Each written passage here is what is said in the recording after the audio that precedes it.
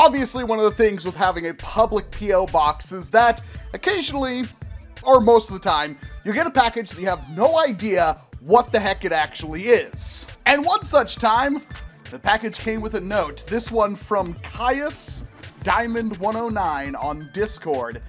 Reads, Walcom, I've been meaning to send these out to you for a while now, but I haven't gotten around to it. There's a lot to like about the Roto Track, and I'd like to see your thoughts about it.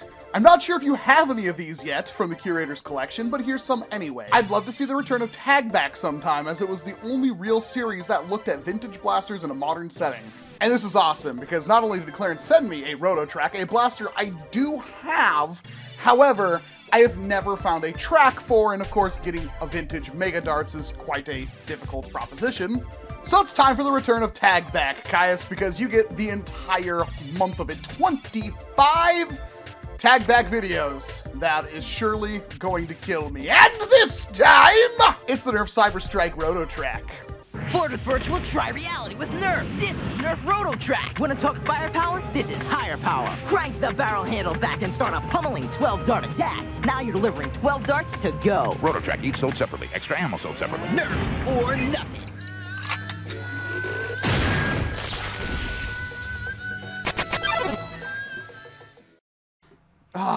See, I love vintage packaging. It even has a, I don't know what sticker that is, but it's a $15 sticker that somebody paid for this back in 1997. Part of the Cyber Strike line, the Roto Track is a blaster that you wear. It has a chain on it, and you slam fire it. And honestly, looking at this, why doesn't NERF make cool stuff like this anymore? Everybody tries to go, like, of course, NERF can't compete with the likes of Dart Zone or Buzzbee. They really just seem like they can't compete with any of their freaking competitors on basically any front: price, performance, quality. So they make gimmicks, like the Elite 2.0 Flip Series, when they could just be making cool stuff like this, that honestly, I'm all about. Prepare yourself for the ultimate transformation with NERF Cyber Strike gear. It's got an armored plate that rises to load an ammo belt. It's a pump action auto-rotate belt and rapid fire darts. Adjustable strap makes your blaster an extension of your arm. 3 belt sections linked to deliver an incredible 12-dart assault. And also shows off the strong arm, the Defender T3, and the Perceptor. The Perceptor I actually have on box right here. Might be out of frame. And we've covered the strong arm and the Defender T3 on this show previously. And I get a whole 3 NERF points for this one. You should bring that one back, Hasbro. And this is the Roto Track. And you might already be able to figure out like why this blaster specifically is. I mean, you actually might find these blasters all over the place, but usually what you don't find with them is the chains. These are not very durable, as the ones that this one came with are not in great condition.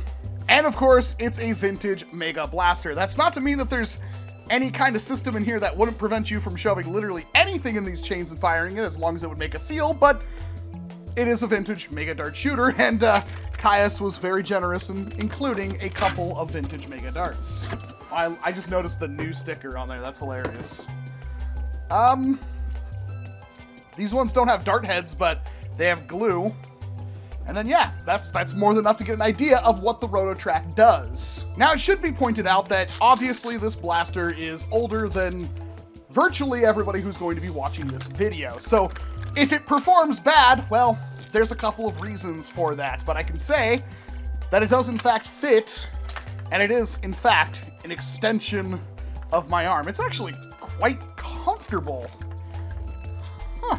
It's not something that you could very easily have as a secondary. You very much mean to have this blaster on you, because obviously it has like a big grip here and a chain and everything like that, but it's not bad. And of course, if you had more of the chain, you could just have a longer chain, and this rotation mechanism is very stout. If you really wanted to, I don't see what would stop you from having double or triple the chain, except for space and money. And we don't talk about these a whole lot, but these are the original Mega Dart. You see, NERF having a variety of ammunition isn't exactly a new thing.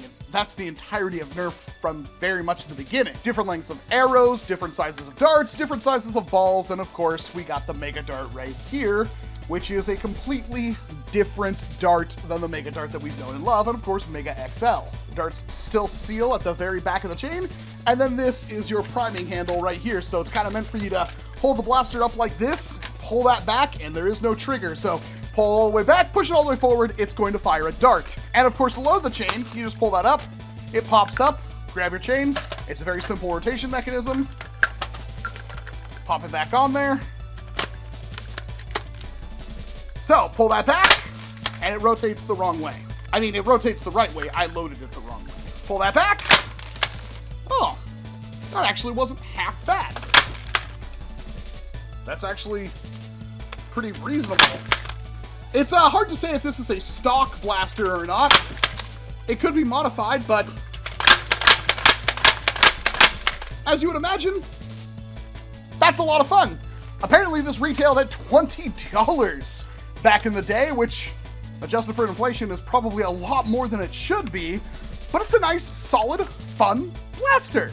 Now, with the priming handle locked to only being on the right side of the blaster, it's a little difficult for you to use left-handed. I'm not saying you can't, but I honestly wouldn't want to try to run the blaster like this, so it's probably best that this one be anchored on your left arm and you prime with your right. And the actual design of the blaster, all they really would have to do is take this exact same thing, bring it up to Elite standard, and just have this priming grip able to kind of flip between left and right, maybe some kind of locking mechanism where it will rotate, and this would be an instant seller. I'm not even joking. How many of you would love to have some kind of secondary, especially if this was something that folded up and then you had it on your arm and you could like press a button, have the grip flip down, you grab it and just start rattling off shots with it that were Elite standard? Doesn't need to have great performance. It's kind of like a tertiary last-ditch blaster that you could wear on your body, which is something a lot of companies aren't really doing. None of your competitors are really doing that, Hasbro. You already did it. Well, Kenner did it with the Nerf brand back in the day. Why don't you jump on that kind of stuff? Why don't you go back to where you were? I'm actually starting to think that a lot of these videos are gonna be me trying to rationalize what Hasbro has been doing for the last 3-4 years, when they really just need to go back. I mean, they did the Icons line, right? Icons line could have had cool stuff like this, and it don't. Now, obviously, using one of these things in the present, you could, of course, rebarrel the chains to have tighter fit for Elite or short darts. Chains could actually have rear loading, which would be extremely efficient, and I'm sure you could 3D print chains. These ones are, they don't last very long, and they're held together by little plastic. I'm worried about trying to separate it now that I've put it together, but the chains are in 3 linked sections, and they're just kind of held on with this rubbery plastic tab stuff. It being a chain blaster means that you could technically have almost unlimited chain and rattle off shots with it and only fed the chain through one side, and maybe if you had either a spare hand to de-link it yourself or some kind of de-linking mechanism, means you could have virtually unlimited capacity and non-stop firing. So I can very much see somebody taking one of these things, bringing it up to a 10, doing the best they can with it, strapping it to their arm, and dominating an HVZ with it. It's a very satisfying mechanism, and I'm a big fan to finally have a chance to fire a roto track. And this is the reason why I love Nerf so much, and I can't thank Caius enough for sending this off to me with the box, because I already planned on redoing some sections back there, and this will look absolutely flawless somewhere behind me. A very thoughtful gift, and I'm very humbled by it. Thank you very much, Clarence. But that's what I have for the 1997 Nerf.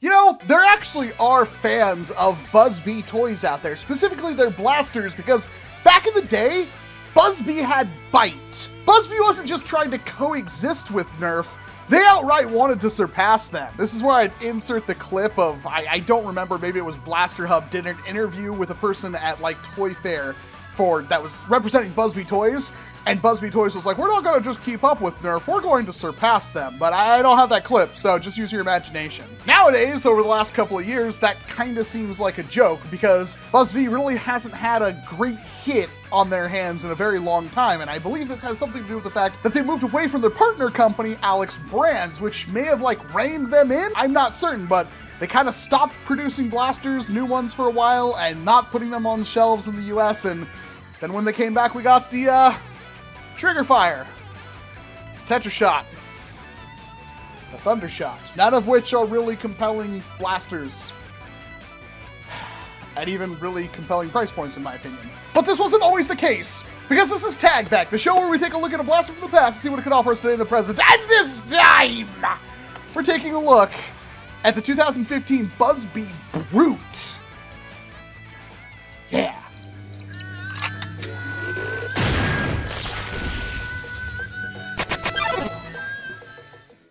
Now, you have to excuse the tiny magazine. My Brute doesn't really seem like it's feeling all that well today, and I couldn't find one of the obnoxiously long, like 20 dart mags that this thing came with. But this is a $20 full auto flywheel blaster, 2015. You know what else came out that year? Say the line, Bart. The Sentinel. Yay! I got one. You probably can't see it because of the glare, but I got one. That's how you know this was pretty good. In terms of overall design, the Buzzbee Brute has that same kind of drunkenly doodled aesthetic of somebody who thinks they know what a space blaster looks like. And yeah, it's okay. It's the silhouette's fine, but of course the greebling is kind of awful. Buzzbee's never really had a great track record for making attractive looking blasters, in my opinion. But what really kind of kills this for me is that it looks pretty good on this side of the shell. You can kind of see a problem here. That is, I believe, where the pusher is located, and that's pretty ugly. But looks aren't everything, because this blaster does perform.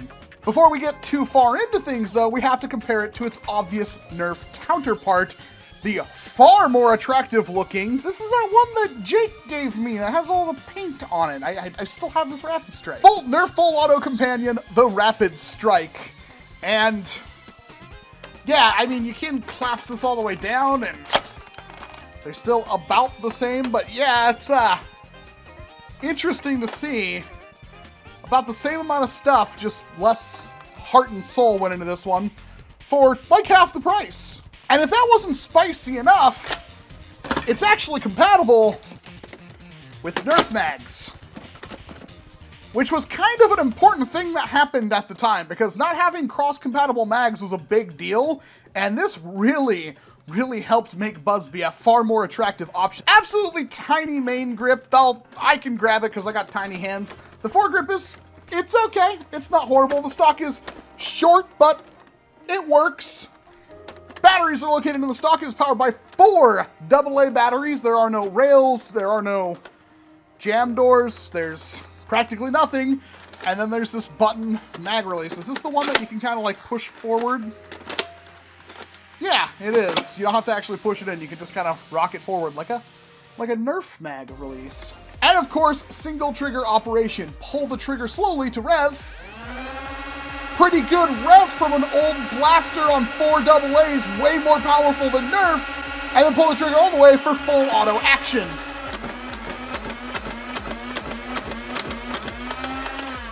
All right, well, that may not be the greatest rate of fire ever, but it is a rate of fire and it does technically work. So we can give the Brute some pretty decent consideration for the fact. It feels like a much smaller blaster. It honestly doesn't, even though it's like the same length, it doesn't feel as massive or as intimidating as the Rapid Strike. And for such a low price, this blaster was an amazing opportunity for a lot of people to get into flywheel blasters, especially pretty good ones. It performed about the same exact thing as the Rapid Strike, maybe arguably a little bit better on that rate of fire because the Rapid Strike rate of fire is garbo, and it was totally functional for a $20 full auto blaster. This was supplanted by the Cyclonic, which was a far less attractive blaster in my opinion, although it still very much did work and was basically the same price. Nowadays, of course, you can find 3D printed cages to increase the power of your Brute. You can rewire it for a lipo. I'm not sure how good that pusher mechanism is because I don't think anybody's really modded one of these things in the last since it came out. And if you're one of those people that was looking to like make some kind of full auto mag-fed SMG pistol looking thing, cutting one of these things down would hurt significantly less than cutting down a Rapid Strike. And yeah, there was a time when Buzzbee was stupidly good as a company. Nowadays, they're kind of a joke, and it hurts, because while I do appreciate them making some new innovative designs, the designs don't seem to have a lot of heart and soul in them. They seem pretty boneless, in my opinion. I don't know what's going on with them. But it wasn't always that way, and that's why when you see a person who loves Buzzbee, they probably more or less love how Buzzbee was, where you could get a really competent blaster for a real low price. So, Legacy, yes, the Buzzbee Burt was actually pretty freaking cool because it was a budget rapid strike that you could pick up that arguably performed a little bit better. And nowadays, if you really want to run a Buzzbee Brute, well, of course, you can 3D print a cage or get a 3D printed cage, slap in some better motors, slap in some bigger flywheels, power it by a lipo, and there you go. You got a full auto, probably not the fastest rate of fire thing ever, but I'm sure this thing can still hit anywhere from 150 to 180 like most flywheel blasters do. So if you really want to prank your friends at your next Nerf war, consider rewiring and upgrading a Buzzbee Brute to a lipo, because they'll never see it coming.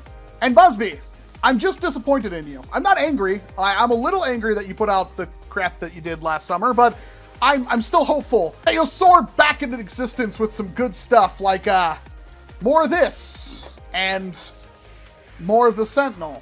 That being said, I do have their compound bow thing that I found at Ross for 15 bucks, and it's really good, and I need to finish the review on that. But I'm Walcom S7, and that's all I've got for you on this one. This is the...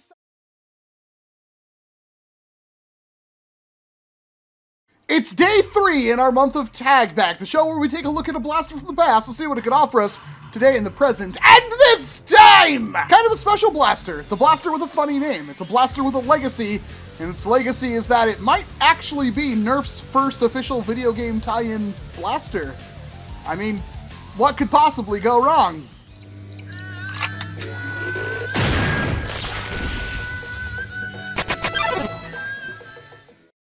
So for this one, we're taking it off the wall.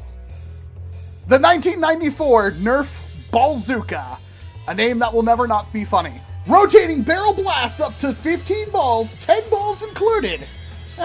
Would you look at that? Nerf's been cheaping people out for quite a long time. I guess it wasn't Hyper that was the first thing to not come with enough balls. It does not come with balls, Goodwill wrote on the box, and that's fine. I've got like a whole 2 of them. I need more ballistic balls. The ultimate in barrel blasting action. Ballzooka's rotating barrel blasts up to 15 balls that rain down on targets in rapid fire succession. 10 balls included, ballistic balls refill packs sold separately. 1. Load 2 balls into each barrel. Each barrel will hold up to 3 balls. Extra balls are sold separately. 2. Pull handle all the way back. To fire, quickly push all the way forward as hard as you can. You can break these things. I know, because the last one I had was broken because of people who broke it. So be gentle. And it says stock up with these Nerf heavy hitters, the Aero Storm Gatling unit, which I think I have one, the Missile Storm Gatling Blaster, I don't think I've ever even seen that, the Switchfire, again, I don't have one of those either, and a Sneak Shot, which I totally have. 1994, this blaster debuted. That is before the era of the crossbow, making this one of the oldest blasters we've taken a look at on this channel so far. And this one for a whole, what, like retailed at like $30, I think, gave you a whole 4 Nerf points.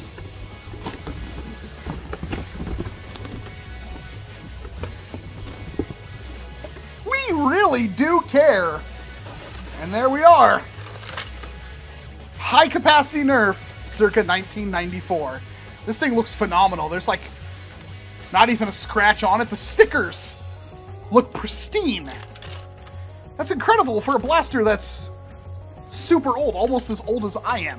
We don't get to talk about them a whole lot on this channel, but this is the NERF Ballistic Ball. It is one of the original NERF ammos and one of the most fondly remembered, in my opinion, because it's been there since pretty much the beginning with the Blast-A-Ball and the Master Blaster, and now the Ballzooka. You just kind of shove them in the front. Each chamber will apparently hold 3 balls up to a total of 15, but I've got a total of 2 here, but you can still get the same effect.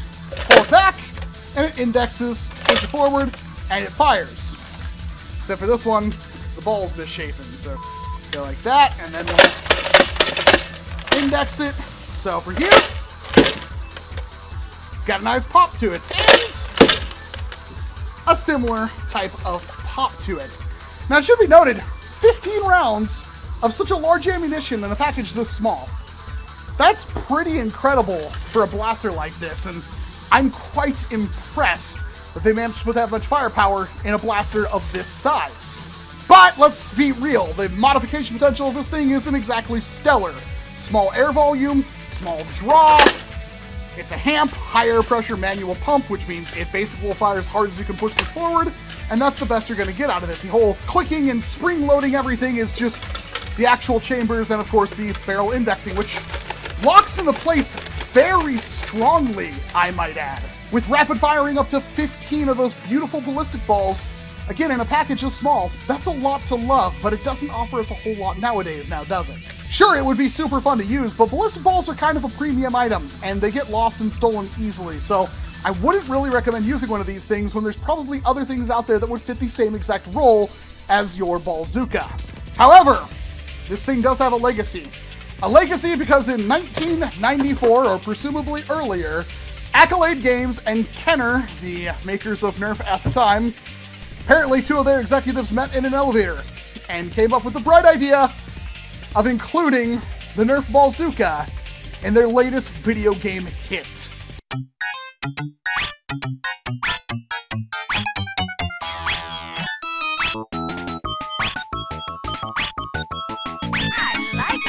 Buzzbee 2, the sequel to Buzzbee.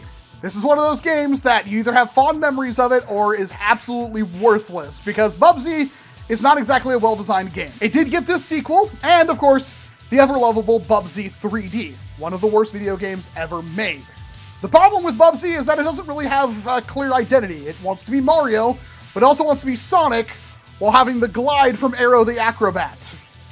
It doesn't exactly play all that bad, but it doesn't exactly play all that well. But his main weapon of choice, canonically, is the NERF Ballzooka, a blaster you can find in the game and collect balls for power-ups to reload it and shoot the things to progress through each stage. Does that make it worth picking up and playing? Maybe if you're really curious, but I highly recommend you don't. But it's really cool to see that as far back as 1994. Like, this NERF wasn't exactly the biggest thing ever back then. It got its own video game tie-in. That's kind of nifty. So now if you find one of these in a thrift store and you make sure it actually isn't broken and seems like it works, it can be worth picking up if you can find a ballistic ball or 15 for it, but I don't think it's something you necessarily need to go out and rush and get, because it doesn't really have a lot of mod potential. It doesn't really have a lot of things to add to your arsenal nowadays, but it should be said that this thing is stupidly fun and represents perfectly Nerf in the 90s next to sea creatures and stuff like that. But that's all I've got for you. I'm Walcom S7. Thank you.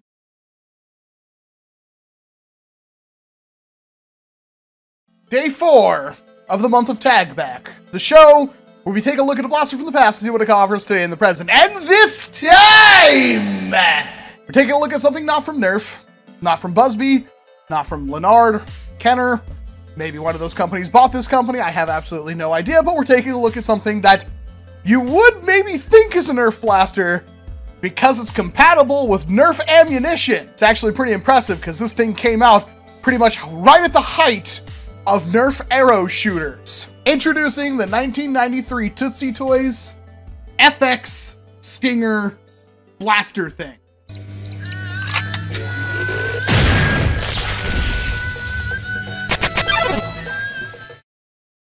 But before we get started, make sure you hit like, get subscribed, ring the bell, leave a comment, do all of the algorithmic garbage, help the channel grow, so you can help the hobby grow. And this is the FX Stinger. I have this blaster because of a very dear friend who sent it to me. It's something that I've never seen in a thrift store. I've really never seen a whole lot of other people with them, but I do know that at one point probably Bobo Bob sent me pictures of the internals that I have actually lost at this time, so I don't remember if the internals on this thing are any good or not, but it does in fact fire NERF missiles. You see, I remember the Facebook post from Fowla saying that he found a blaster from his childhood that he kind of forgot existed until he saw it, and he managed to get one with the box. So why do I have it? Because Fowla sent it to me. I have no connection with this blaster now, but I feel obligated to carry the torch that is the FX Stinger and all of the 90s childhood. The ultimate electronic missile launcher! Flashing lights and 6 different electronic sounds. Shoots foam missiles up to 30 feet. And that kid looks like he's, He's about ready to go postal. Launches 4 missiles without reloading! On the back, a very similar story, although you can see this cool line art of the blaster itself. Warning, never aim or shoot this at anyone or any animals. Copyright 1993 Tootsie Toy, and the instructions on how to use it, and it says it has 2 whole modes. Kind of impressive to have something like this with the box. Thank you, Fowler, and I will put it up on the shelf. In fact, I don't know why it's not already up on the shelf, but it needs to go up there. But yes, this is the FX Stinger, and it looks bizarre, but it's like all of the 90s with that like cheap plastic look, and yet obviously trying to mimic something that Cobra would have put out. Absolutely love it. The magazine up here is actually what holds, I don't want to do this too many times. In fact, it doesn't really want to come out right now. But holds your batteries. 4 AA batteries. So you can do sweet things like this. It just loops.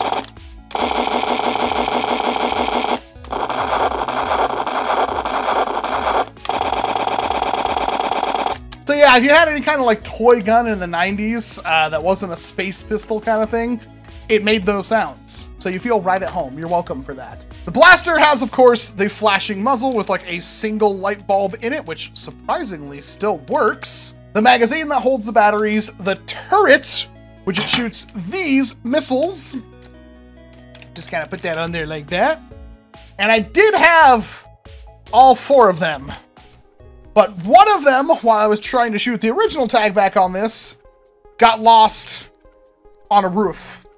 And I don't remember if I ever got it back. However, it does shoot Nerf missiles flawlessly. This is a priming slide. This is a selector switch. This is a trigger. This is some kind of thing. And in order to actually fire the blaster, you have to slip it down into fire mode. And now that unlocks the priming slide and makes that happen. Which is kind of gnarly, but not as cool as when you fire the FX Stinger. It makes that really imposing sound, and then nothing happened because the thing didn't rotate right. There we go. Gonna fire from the bottom first. And it fires pretty violently. Alignment is an issue.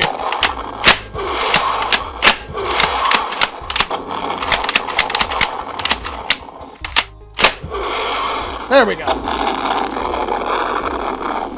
And it's got a really stout lockup on it, all things considered, even with that slide on there, unless you really want to break it.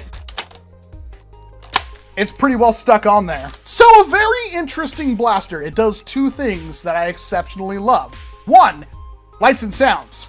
Those are awesome when it's not the only feature of the blaster, but 2, it's also visually interesting because of when you're priming that back, and that thing coming out, and you can't fire it until that's returned forward. And you gotta love that sound from this big, meaty speaker. It actually looks cool, and it's reasonably comfortable as well. The grip is really just a block, but it comforts my fingers nicely. The trigger is thin, doesn't really hurt. This speaker thing does kind of get in the way and dig into your hand, but if you hold it a little bit like that, not a problem. And of course, it just looks absolutely awesome. This is an amazing blaster that honestly, if I ever came across another one that was like broken in some way, I would love to modify it because it feels like this blaster has a ton of modification potential.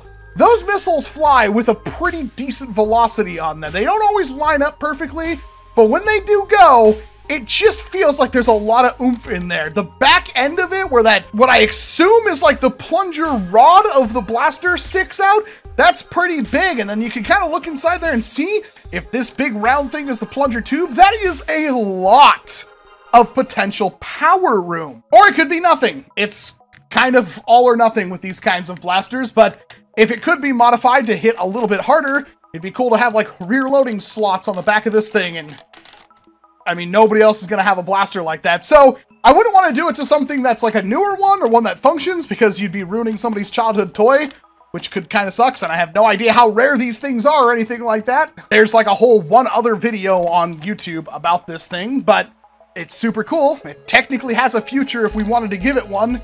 And you know what? I think it's definitely worth checking out if you can find one. I wouldn't go out and specifically search for one, but if you ever see one at a thrift store or something like that, pick it up.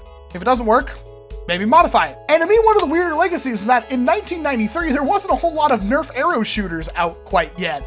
I know arrows were like the other thing that Nerf blasters shot that weren't balls, but to put something out like this that soon that had cross ammo compatibility is pretty interesting. I'm not sure if the Tyco Thunder Strike or whatever. Hey, what do you want from a high-powered blaster? Balls! More balls! Thunder Strike 20. Not 3, not 6, not 3, not even 8, not 6. 20 rapid-fire shots. Balls! More balls! One commercial that has the kid. I actually have one of these things. I just don't have the hose to it because apparently the hose is just disintegrated, but it had a big long hose that you filled up with 20 balls. It was a flywheel blaster. In fact, probably one of the first flywheel blasters ever made from Tyco. Not Nerf, not Laramie, not Lenard, not any of those companies. By Tyco. I wonder if those balls are also Nerf compatible, because that's kind of like the start of the foam wars right there, until Nerf eventually just completely destroyed all the competition, apparently, because basically the only one that existed after that was Buzzbee. Because we all know, we call something like this, even though it's not Nerf branded, it shoots Nerf rockets, therefore it's a Nerf blaster. Kind of how things go, like Kleenex being for tissues and Xerox being for a photocopier. That's kind of how it works with Nerf. It's just an easy way of describing what the thing is. If I call this a Nerf blaster, you know it's going to shoot some kind of foam projectile. I'm going on. I'm Walcom S7. Thank you very much for watching this video.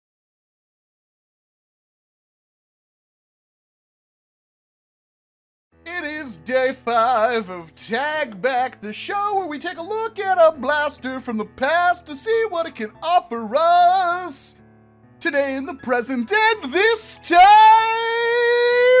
we're getting weird, obviously.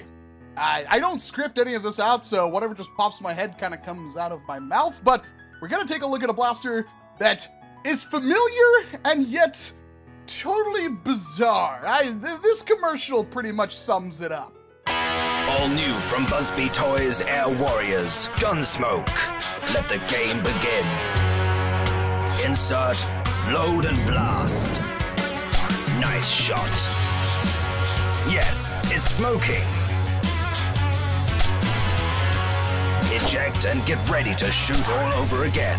Yeah, perfect aim. Challenge yourself to get the best shot. Whoa, tough enough. Gunsmoke by Buzzbee Toys.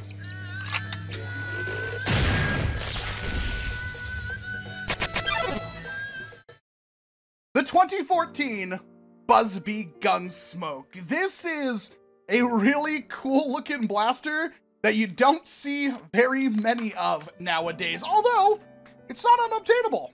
As of right now, you could buy one on Amazon for like 25 bucks in the US, and I'm sure they're still on shelves or something at some like hunting stores or something like that, but honestly, you don't see it talked about enough because it's got a really super interesting gimmick, and it's a kind of bizarre mechanism. So, ignoring the name of the Gunsmoke and the commercial we watched, this is a reshelled Buzzbee double shot, which is by far and large, I believe, the most popular tag back for some reason. So if this video doesn't do that good, I don't know what I'm doing wrong.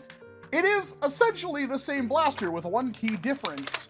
The Gunsmoke only has one shell chamber, meaning it's single shot, I guess, or rifle or whatever you want to call it. Uses the same exact shells and the same exact darts. However, you gotta put batteries in it, which is really interesting for a blaster like this. And that is because when you fire it,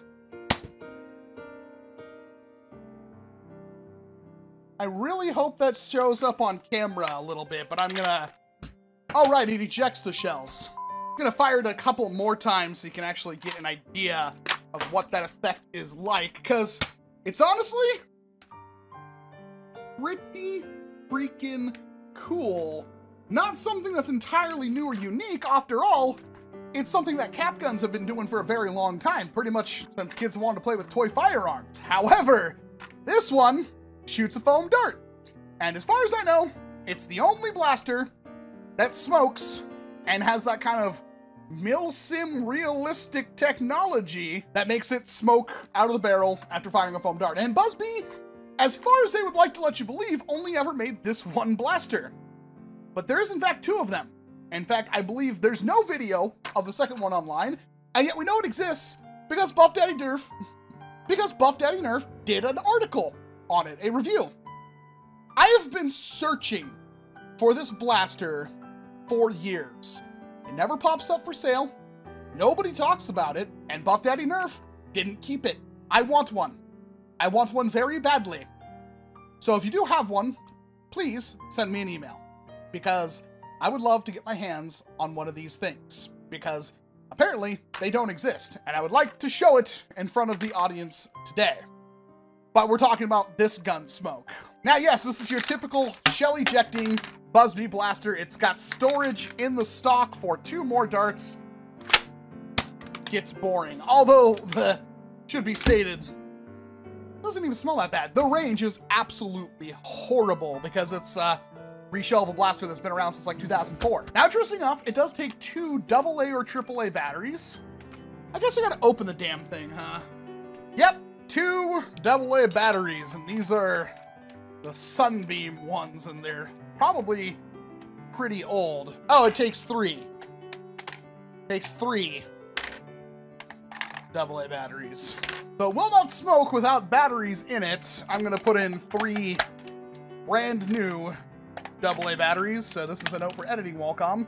Make sure you get the batteries out of this thing before you shove it back in a box, because I don't want to see if this thing will smoke better with brand new batteries in. Oh my, yes it does.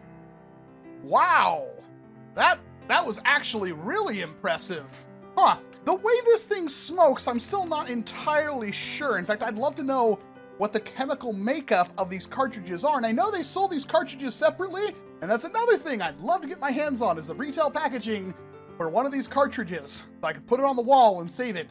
Because again, this is one of those things that seems, for some reason, exceptionally rare, even though I don't think anybody's looking to buy it except for me.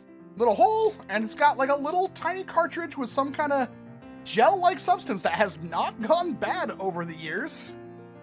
And it just seals in there, and what happens is this still has 2 plunger tubes inside of it. The way it works is when you prime it, that obviously cocks back the springs. If you know anything about a double strike, both plunger tubes are still there, and you can see there's a hole right there for the shell, there's a hole right there for the smoke effect, and then deep inside the blaster, there's still 2 plunger tube holes that release the air. Basically what happens is when you pull this trigger, it hits a switch.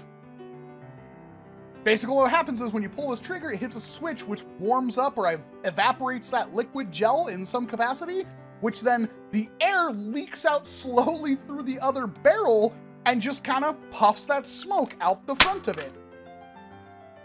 And again, it's a very convincing effect once you have fresh batteries in it. It won't really do anything unless it's primed beforehand, though. Now, in terms of practical use today, well, there pretty much isn't any. It's a strictly cosplay or LARPing piece, and I'm sure the LARP crowd would absolutely love to get a bunch of these, which is kind of why I'm doing this video. If you're a LARPer and you have game rules that don't pertain to how hard or fast the blaster shoots, well, good news on you. There's still a couple left on Amazon. Go pick them up. Use my link down in the description. There's a link to Amazon where you can pick them up, and I get a little bit of a kickback. Costs you nothing extra.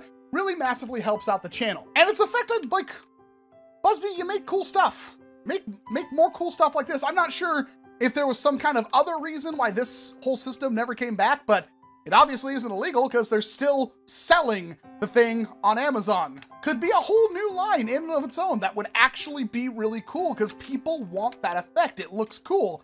But there is something to say about using this out in public, because if you did take this out in public and people were really paying attention to you for some reason, they may get the wrong idea of what's going on. Is that me being a little too safe? Probably, but you can never be too safe in today's climate, especially here in the United States when it comes to toy guns. But overall, I love the gun smoke. I think it's better than the double shot in a lot of ways, which I know is somewhat heretical, but it just feels really good. It looks absolutely awesome. That effect is magnificent. And I planned on modding one at one point. I just haven't yet for some reason. I'm not quite sure why. Maybe I should get on that. Let me know down in the comment section below. And also let me know what blasters you want to see on Tag Back. I see a couple of you already doing that, and more people can do it. So let me know. I will literally take your opinions at this point, because at this moment, I am done with what I had planned under the desk, with the exception of one blaster I'm not sure I'm gonna cover. Still on the fence about that one, but we got 20 days left of tag back, and I've got a lot of blasters. Thank you very much for watching this video on Walcom S7, of course.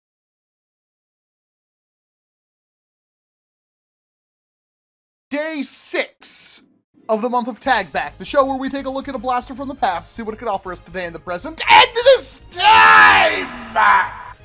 Take a look at a blaster that I've wanted to take a look at on this show for a very long time. One that has eluded me for years. However, recently, I've come across a couple of them in varying conditions. This isn't even all of them. I'm pretty sure there's one more. Let's talk about the Nitro Quad.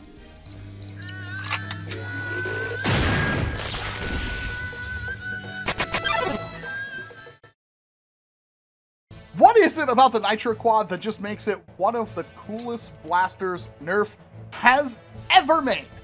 Well, it's essentially like a Nerf knuckle duster kind of looking thing. It's, well, to be fair, the whole reason why I wanted one of these so much is because it reminds me of the best weapon from one of the best video games ever made. That's right, I can only be talking about Kid Icarus Uprising for the Nintendo 3DS, and the best weapon would be the artillery claws.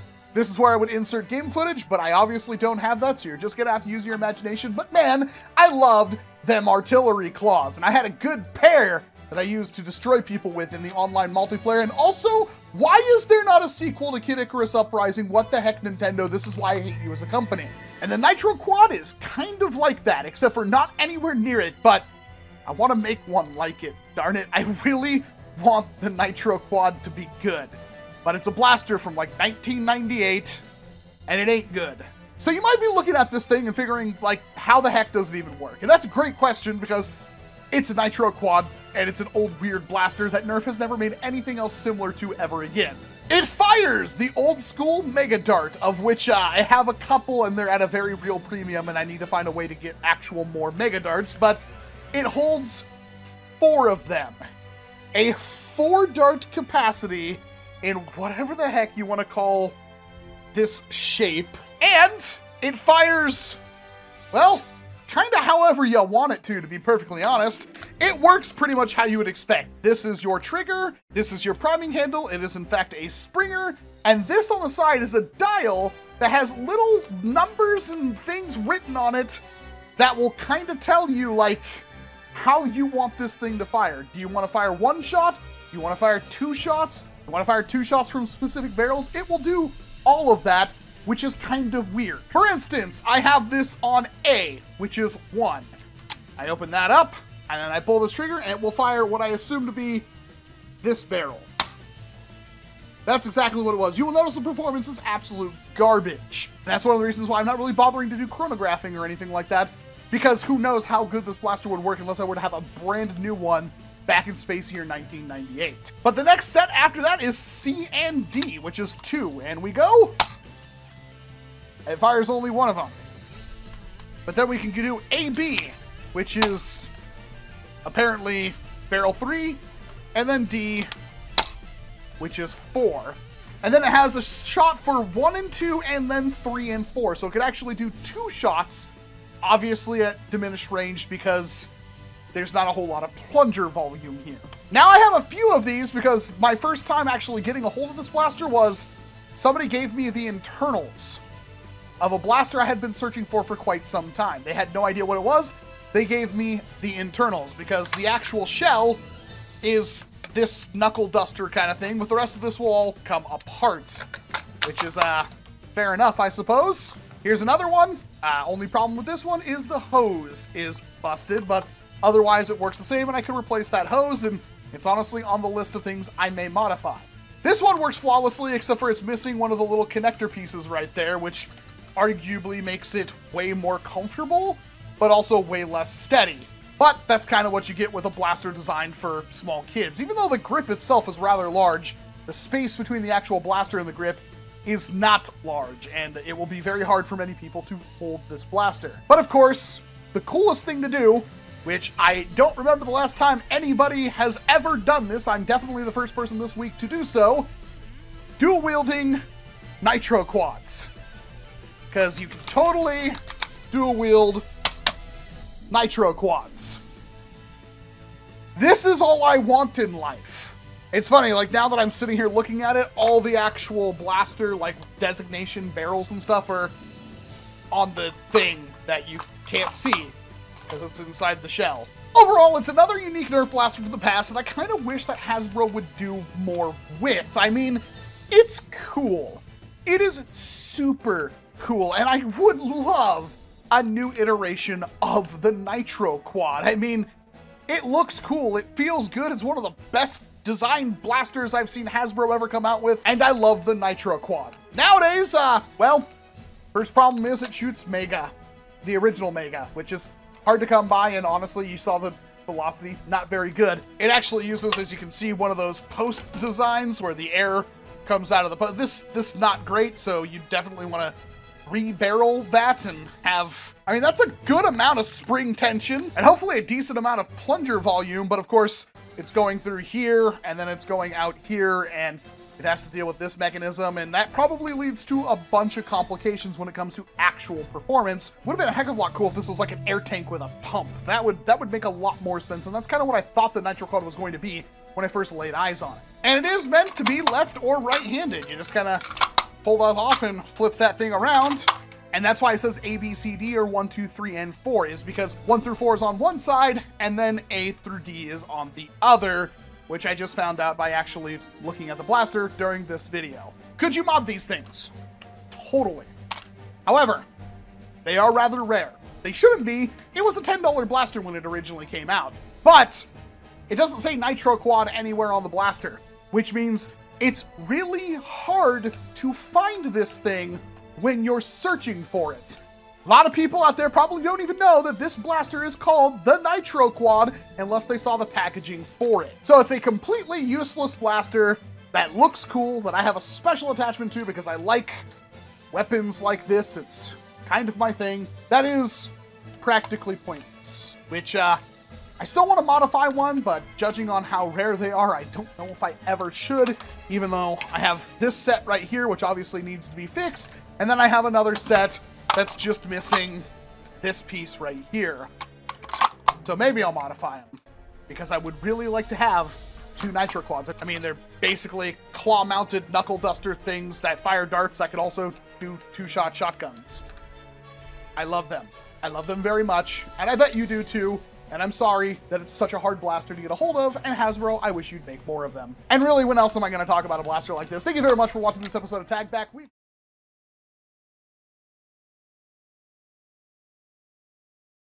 Welcome to day 7 of Tag Back, show where we take a look at blasters from the past and see what they can offer us today in the present, and this time!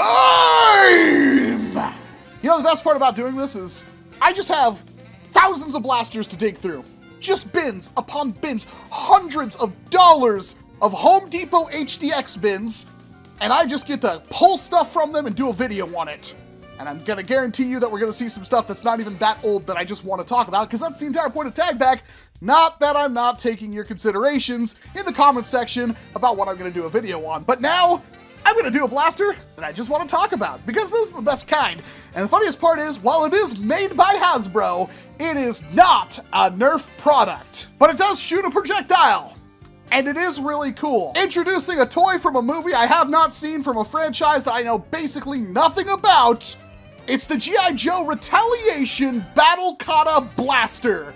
Circa like 2012 or so. I should have probably looked at the specs before that. Editing Walcom will fill you in. Oh yeah, we're going there.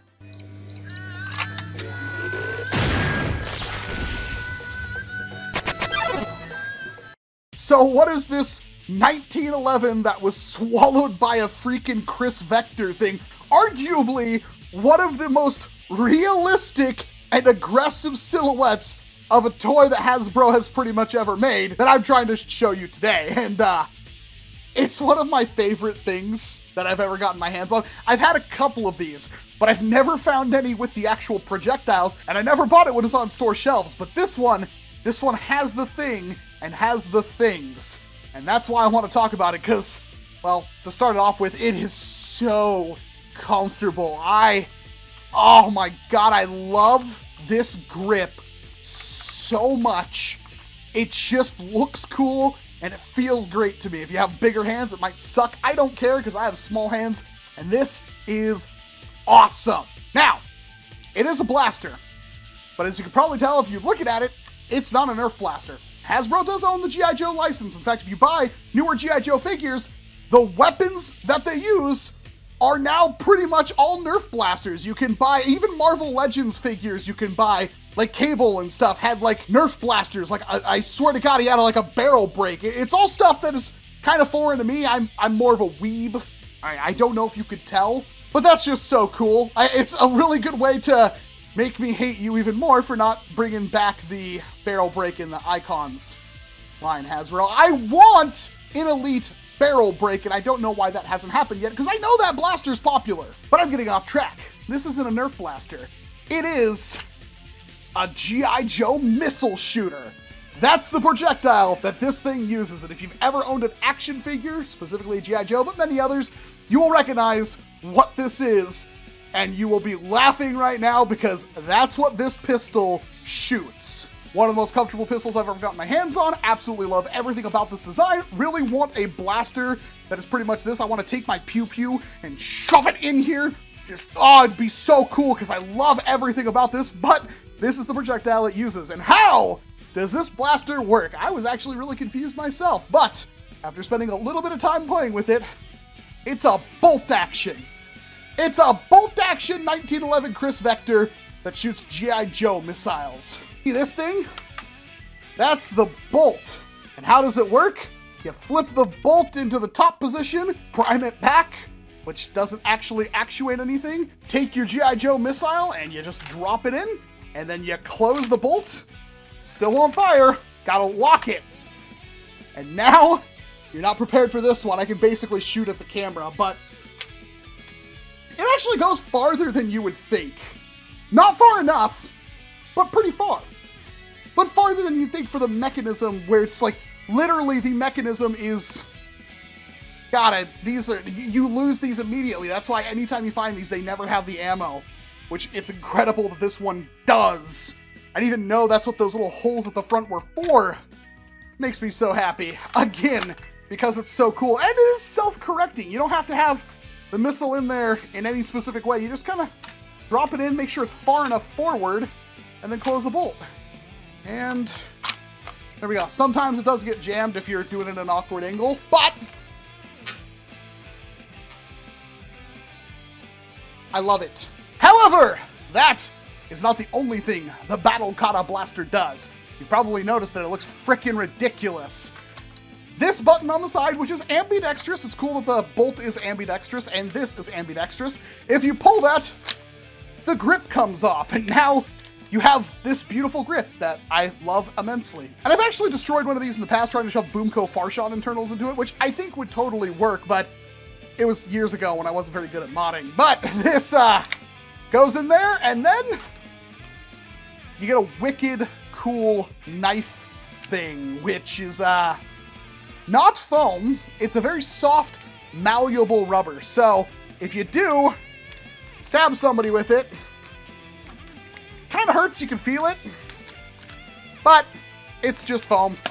You slash with it, you feel it, it hurts, but it doesn't cut you, it doesn't do any actual damage, and I guess that's okay for a kid's toy. And if it was like just slightly longer, it would be the perfect, oh God. Everything about this, if it was scaled up like maybe 15%, would probably be better. But this thing is so cool. I mean, maybe a war would let you use that if it's like somebody you know and trust, you know they're gonna do, you know, funny things with it. But it's not foam, it's not exactly that safe. And then to remove it, put it back into the blaster, press that down, slide the grip off, slide the grip back on, and it's back to being a bolt action 1911 Chris Vector. Modification potential is non-existent. Now the shell could obviously be used for something, but you've got a uphill battle with this since, of course, the grip is removable. So that's your catch mechanism, and that's not a lot of room. That's not a lot of space for things. However, I did find one. I found a modification this time. I actually looked it up because I was curious, and who else do you think modified one of these things years ago? Psych. Of course, Psych modified the Battle Kata blaster to shoot something. He shoved apparently air tanks in it. So there's actually 2 air tanks in the blaster and made it shoot normal darts. Which is just dumb cool. Which, now that I'm thinking about it, you could totally shove like an original OG Panther tank in this thing and make it hit like 200 FPS. He actually used this part and put the pump in here, which means, unfortunately, it lost its ability to be a knife, but small price to pay for actually being able to use the thing in a Nerf battle. And I'm sure some other people have done stuff as well, but that's the cursory glance that I made on you. I just love this blaster. That's why I wanted to talk about it. Like, it looks cool. It's comfortable. I mean, it's pretty real steel, about as real steel as it gets, but man, does it feel super good. And I kind of wish this was a blaster, because as far as I know, and I do not have this, there was actually a reshell of the Fury Fire in this line years after it came out, and that one came with a unique scope, but it was still a Fury Fire. I don't have one. In fact, I'm willing to bet that's somewhat of a rare thing, even though I've seen it on store shelves, and I went like, well, it's just an old dart tag blaster being reshelled, why would I buy that? So I didn't. But now, decade later, yeah, I'm regretting that. I kind of wish I would have. Battle Kata blaster, absolutely love it. The shell is absolutely awesome. Most of the time it's missing the blade, but you should be able to find the pistol grip and the pistol itself somewhere, probably with no ammo. Still worth getting, because if you want to modify one to make it shoot Nerf darts, this is a challenge, and it's a challenge worth taking, because it is so freaking cool.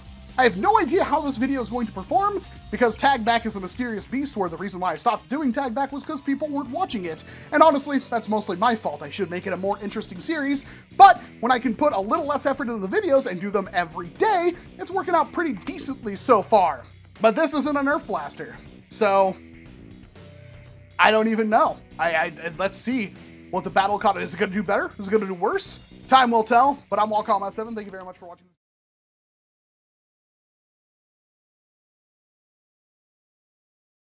Now, I know what you're probably thinking right now. Welcome! It's the 8th day of the month of Tag Back, the show where we take a look at a blaster from the past to see what it can offer us today in the present. And this time, you should probably show us something that's bad, that's awful, that's irredeemably terrible, and has basically no value to anyone whatsoever other than nostalgia. And honestly, that nostalgia is probably also just slathered in disappointment, because I don't see how you would have gotten this blaster as a child and actually liked it. Because when you see this beautiful slice of 90s cheese, you might notice something that's a little dishonest. What's better than hitting the mall? Hitting it with a Nerf slingshot. Allow us to demonstrate proper usage whilst you frolic. Locate target. Babe alert. Target located. Consequently, we can hit on them. Long distance! You gotta love it. Like we love mines? Definitely. Not! The Nerf slingshot. Because it's Nerf or nothing. That's right, they never actually show the blaster firing. It's all computer generated, I guess is what you would call it back in the early 90s. Don't worry though, they did another commercial where they show it firing.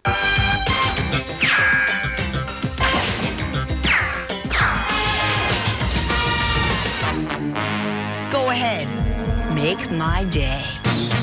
The Nerf slingshot, it's Nerf or nothing. Knocking out 2 vintage commercials in one video, because we're taking a look at the lovable, possibly the worst Nerf blaster ever made. I mean, seriously, this 1992 Nerf slingshot.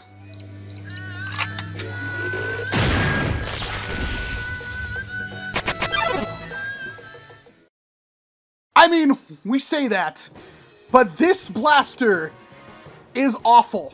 This is barely a blaster. If you couldn't tell by the way these commercials were done, It's a barely functional piece of plastic. There's a debate on when exactly this blaster hit shelves, whether it was 1991 or 1992 or 1994. The box art has told people that it came out in 1992 because that was the style of the packaging that year, and it's supposed to have stickers, but this one doesn't. In fact, you would barely know it's a NERF product without actually knowing it was a NERF product. Actually, for all I know, this is a knockoff, but I've had several of these. In fact, we'll take a look at a legit one later on, because you wouldn't believe what they brought back a decade later. All right, so it clearly uses the NERF ballistic ball, which, as you probably have seen through the Volzuka video that I did, I don't know if you know this is the 8th day. We've done 7 videos previous to this one. You can go back and watch them. I'll even have a little playlist up in the top right corner. And essentially all you do is wedge them in the top of the blaster. That loads your beautiful slingshot. And why is it called a slingshot? Because this is the sling. It is a piece of bungee with some tubing on the side of it to, I assume, protect the bungee and protect your hands, with a little like rubber knocker that hits the ball, and the ball's held in there rather firmly, but it will knock the ball out and then obviously index the next ball down for a total capacity of 3. Super high capacity circa 1992. You can't really even pull it back that far, but it doesn't matter because bear witness to the sheer awesomeness that is the slingshot. God, it's even worse than I imagined. That one actually kind of went far. Went far, I mean, you can literally throw this ball a magnitude of times farther than this thing will actually fire the ball. So if you never figured it out, why did those commercials always kind of make it look like it was the best thing ever? You could snipe people with it. You thought NERF had deceptive marketing now. Back in the day, they held no prisoners. Now, it's not like this was a tremendously expensive thing, and it did technically function as a toy, and I assume a child back then could have fun with it, but they also released like the Blast-O-Matic and the Master Blaster and other things that fired foam balls that weren't all that expensive and fired way better. So this thing seems like a joke. But of course, that wasn't good enough, because in 2002 or 2003, they released the Atom Blaster line, which we've already covered a blaster a long time ago that is deceptively expensive from this line. However, they had other blasters. 2 of them were slingshots in the same exact style. Now, this one I don't have a version of, unfortunately. I don't have it. But this one, that looks familiar, don't it? That's because it's the same blaster, but worse. Meet the Atomizer. It's the same thing as the 1992 slingshot, with a different grip and different colors, and 1 less ball. For you see, it only holds 2.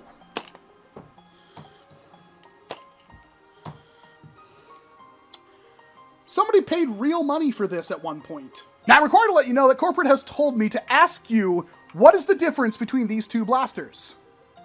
That's right.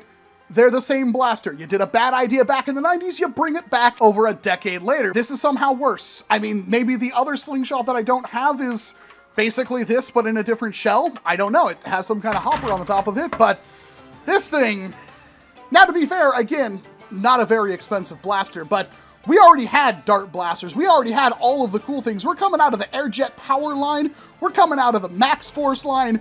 There was a lot to love in NERF. So why does this thing exist? Answer, because I think Hasbro secretly hates dinosaurs, so they wanted to waste as much petroleum products as possible developing something as a giant middle finger to the dinosaurs, which is probably why now they actually made dinosaur-themed blasters. Because they really, really, really hate dinosaurs. Is the only thing I can imagine. They hate the environment and they hate dinosaurs. So it comes to the question, should you ever pick these up? And my answer is no.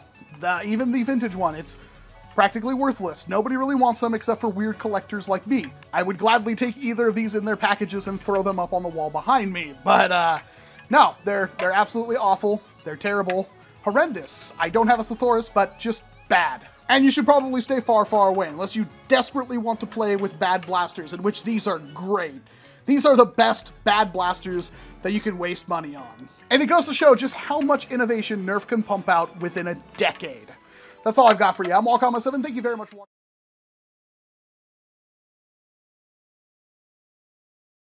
It's time for Tag Back, the show where we take a look at a blaster from the past to see what it could offer us today in the present. Part 9 of the month of Tag Back. Just ignore the fact that all these videos are going to come out pretty much at the same time, and I'm probably going to torpedo my channel because YouTube analytics are not going to like that. A lot of people are probably going to unsubscribe because I put all these videos out at the same time, and a lot of other people don't have time to watch all these videos in a row.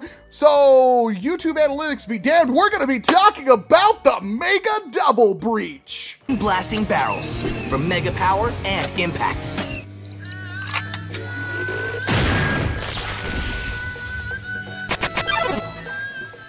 This NERF Mega Blaster from 2017 isn't that old. You may be under the impression that Tag Back is a show where we take a look at blasters from the past and see what they could offer us today in the present. And this time, it's not really that old, because really Tag Back is a show where I can take a look at any blaster that I haven't really done on the channel before. And the Double Breach is one of those, because when this thing came out, I was a little upset. This is one of the coolest looking shotguns in the entire ecosystem. If I had to equate it to something from like fantasy anime, this is like the shotgun that's on the back of the Arbalest from Full Metal Panic. I love the look of this thing, but it's incredibly deceptive.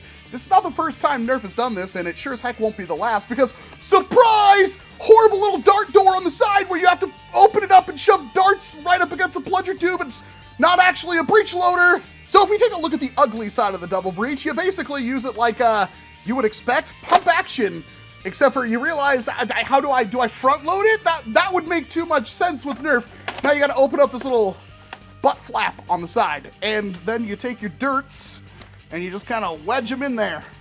Make sure they're nice and squished down, but when you prime it forward, it's gotta close automatically.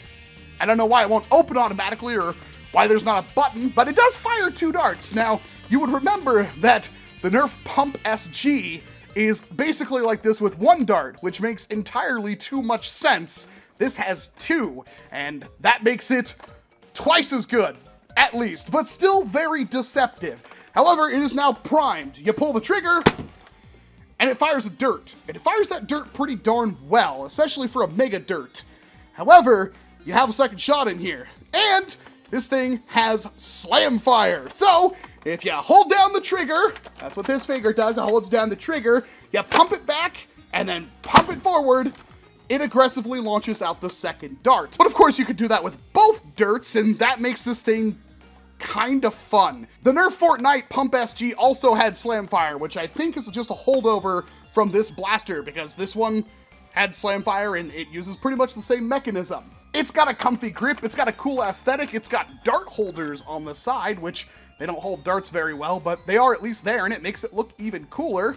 Tactical rail at the top for all your optics, and wow. Talk about one of the most deceptive blasters Hasbro has ever teased us with. I mean, when this was leaked, nobody knew how it worked, but we saw the 2 barrels, and it was like, it's too big to be a front loader, and it wasn't even a front loader. It was that weird breech butthole system that's hidden on the box, and you can still pick this thing up if you absolutely have to have it. Mod potential is pretty much non-existent. The priming linkage is very weak. This thing can't take much of a spring upgrade. Even though it has 2 spots for darts and 2 barrels, it only has a single plunger tube. This is actually a smart AR system, and smart AR systems are notoriously almost unmoddable. But she is very thin, especially compared to a fat kid like me, and that gives it somewhat of a cool aesthetic. And the fact that you get 2 shots of Mega off this thing, I mean, it's not going to rewrite the rules of Mega, and honestly, had I done the video when this thing came out, it would have been scathing, but I avoided it because it was expensive and I didn't want to waste the money on it. Nowadays, I kind of like it, especially after I've seen how bad things can get with the NERF Mega Fortnite Pump SG. This thing is a heck of a lot better. Rattling off both those shots with slam fire feels good. It's just a shame the thing isn't actually like a NERF Mega version of the, I don't know, barrel break? So it's fun for a stock blaster, but honestly, a big shock could probably do you better, and for that, we just kind of relegate the NERF Mega Double Breach into obscurity. But if you want to pick one up, I'll have a link on to like Amazon, an affiliate link, where if you buy it, it helps the channel. It's probably way too expensive, but if you really have to have one, you might want to pick it up before it disappears, because this is an older blaster. 2017 was, holy crap, like almost 5 years ago now. I can't math, but it's pretty darn close. Plus, you can spin it. Yeah! Tactical. But that's all I have for the NERF Mega Double Breach. I'm, of course, Walcom S7. Thank you very much for watching this video. Chances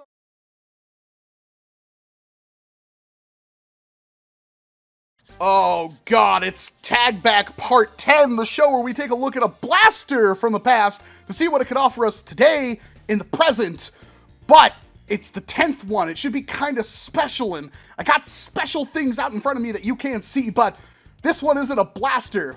But when else am I gonna show this crazy cool commercial? Hey, when you get a ball with moves like these, you gotta oop it! Gotta feel it! I never had before! I gotta oop ooh! Ooh ooh ooh! They got a little hit of oop it, and I need some more! I gotta ooh ooh!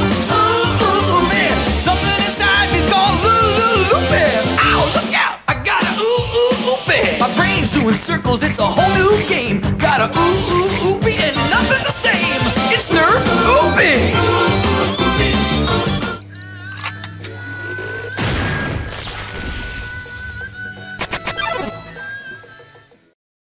And I have one in the box. It's called the Oopie. You thought product names were dumb in 2021. It's always been dumb, baby. Watch out, it's Oopie. It's rad. It's bad. It's the 90s fad. I am almost certain this was never a fad. I'm like 100% certain of that. And also, this is from the 90s. This thing looks like it's from the freaking 70s. Watch out, it's Oopie. It wiggles, it wobbles, it curves, it swerves. Because there's nothing better than a ball that you can't actually, like, play with, I guess? Like, you want a drunken ball? Like, I guess it would make some sports a heck of a lot more enjoyable. Watch out, it's Oopie. Give it air, give it water, give it life. Wait, this thing requires water? Oh my God! Instructions: blow up Oopie's air chamber halfway with air. Fill its water chamber with up to 6 ounces of tap water. Continue to blow up Oopie's air chamber. I need water. I don't have plumbing up here. I got the blue one. It doesn't have anything else. Oh my God, there's like instructions in there. Holy crap! NERF Oopie ball, it's circular madness. Oopie prep.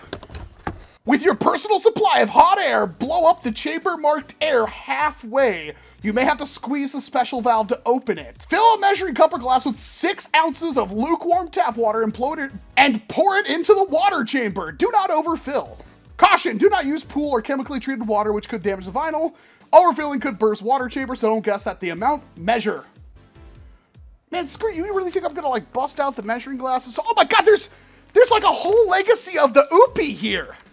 This is great, because this is going to be a really boring video considering it's just a freaking blow-up ball. Set. Oopie scoop.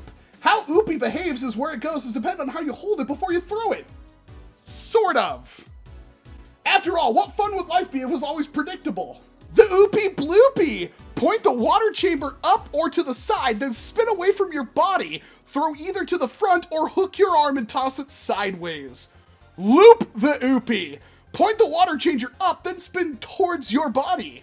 The Oopie Tornado. Point the water chamber directly away from your body, then throw straight ahead.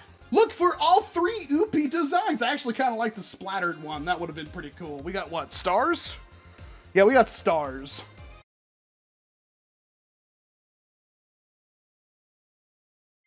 Wow, that is a lot of stuff for what equates to a frickin' blow-up volleyball that has somebody's initials on it. And this thing's old. I imagine this is how like the Rona came around, as somebody picking up this old 90s inflatable ball and decided to try to blow it up. This gets even better when you realize I'm a heavy asthmatic and it's that time of the year where I can barely breathe as is because of all the allergens in the air like mold. So this is gonna be fun.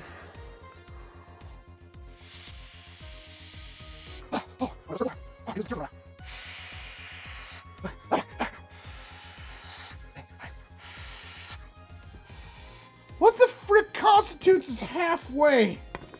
Oh my God, it's literally just a bunghole that you put water into. And it's like, don't you dare not measure it. I don't have plumbing up. This thing's getting filled with beer. What's 6 fluid ounces to milliliters? The answer is 177.44 milliliters. Well, I lied. I have something here that can vaguely measure. Man, this is dangerous territory, man.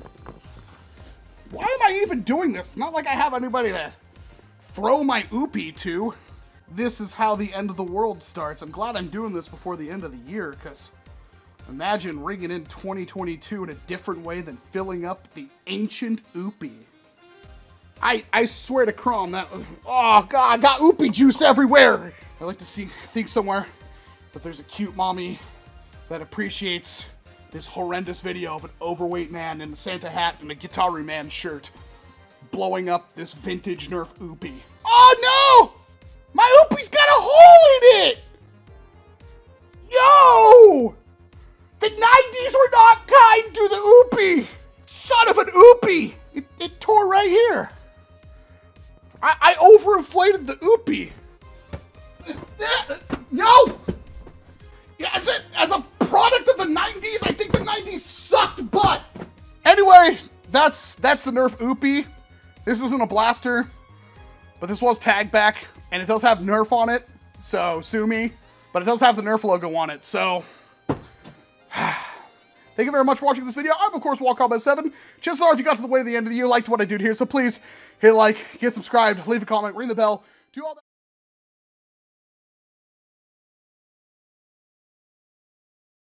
I know what you're saying. Welcome, it's Tag Back, the show where we take a look at a blaster for the past and see what it can offer us today, the present.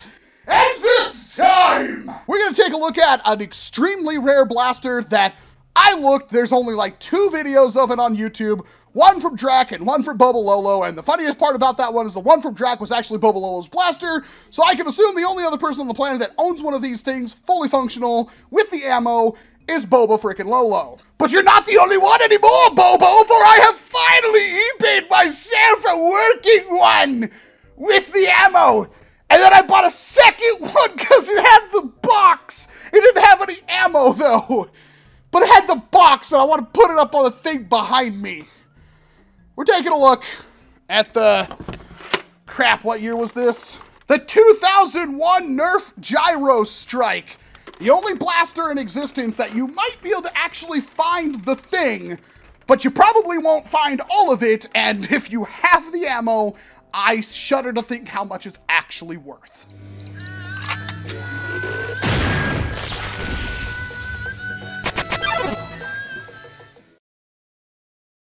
Look at this Romulan warship, make your rabbit a ripper. That is a joke that my dad had on his voicemail back in like 2001 when cell phones had voicemail things, and it's stuck in my head. My older brother probably remembers that. Something about a Romulan warp drive and make your rabbit a ripper. That might have different connotations now that I'm an older person, but hey, it's the Gyro Strike, and it looks weird, and it's super funky. Now, you may have seen one of these darts before. In fact, I'm almost certain I have in some capacity.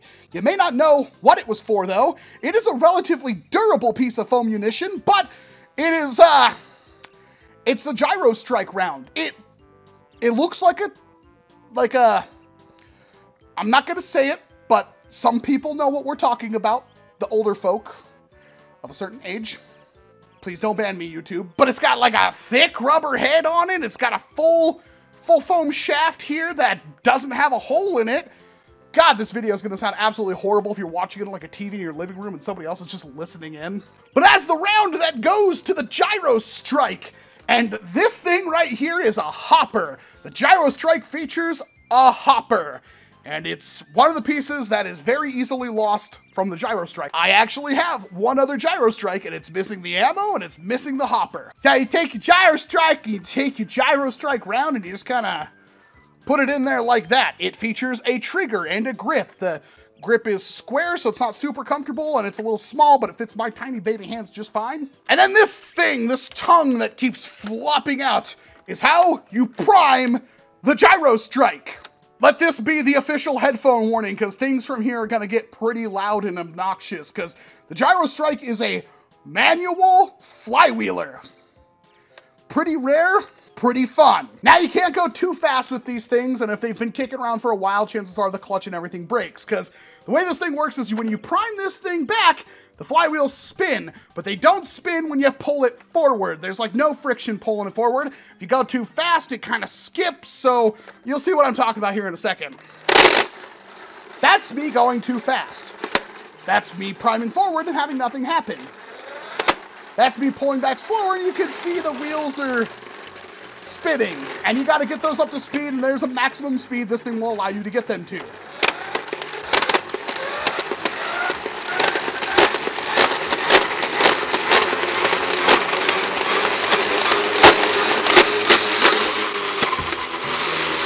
And that mechanism has to spin both those wheels in opposite directions at the same speed, at the same time. And that was a violent shot from a blaster from 2001. That's the cool thing about the NERF Gyro Strike is this thing is no slouch. These are big boy rounds, and they fly big boy distances to the point where you could theoretically use this thing in like a stock NERF Elite war. But you probably freaking shouldn't, because you're going to be really upset if you lose or damage the rounds of the Gyro Strike, because I know how much these things cost. I've purchased 2 of them this month. We put extra rounds on the side to fully equip the spaceship, and then the hopper will hold a grand total of 4 of our gyro rounds. Kind of like so. And I have to go grab that other one to complete the look. Behold, YouTube, a fully loaded NERF 2001 Gyro Strike. And now I'm going to empty it. And you're gonna find out really quickly that because it's a flywheeler and because it's manual, you basically have to keep it revving every shot or else the velocity will drop considerably. Oh yeah, headphone warning.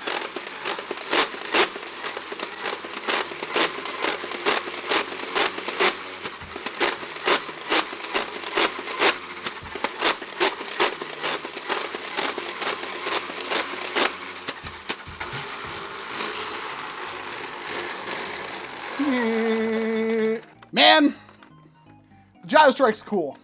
If you ever had a chance to play with one, I feel a little bad for you. I, of course, have one here. It will always be in the iceberg, ready and waiting for you with the ammo and all that, because that's what we do here at Fuzzy Walrus Industries. We preserve NERF history, including spending way too much money buying multiples of these just so we can get the box.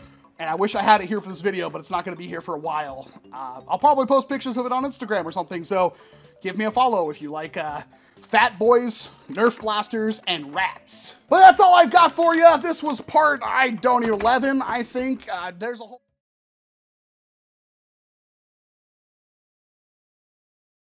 All right, what I'm about to show you is a pair of blasters that apparently don't exist. I can't find any information on these whatsoever. I know they're made by Blue Box Toys, but there's nothing out there. The only thing that is available on the internet regarding these 2 foam dart shooters is the fact that I guess one of the concept artists posts work in progress pictures on their website, or like concept pictures, or wow, I can't even find a date, and I'm amazed. Like, there might be more than 2, but there was definitely 2.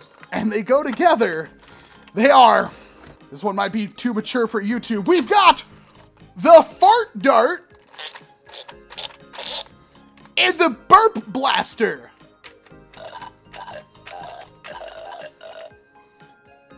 Too hot for TV.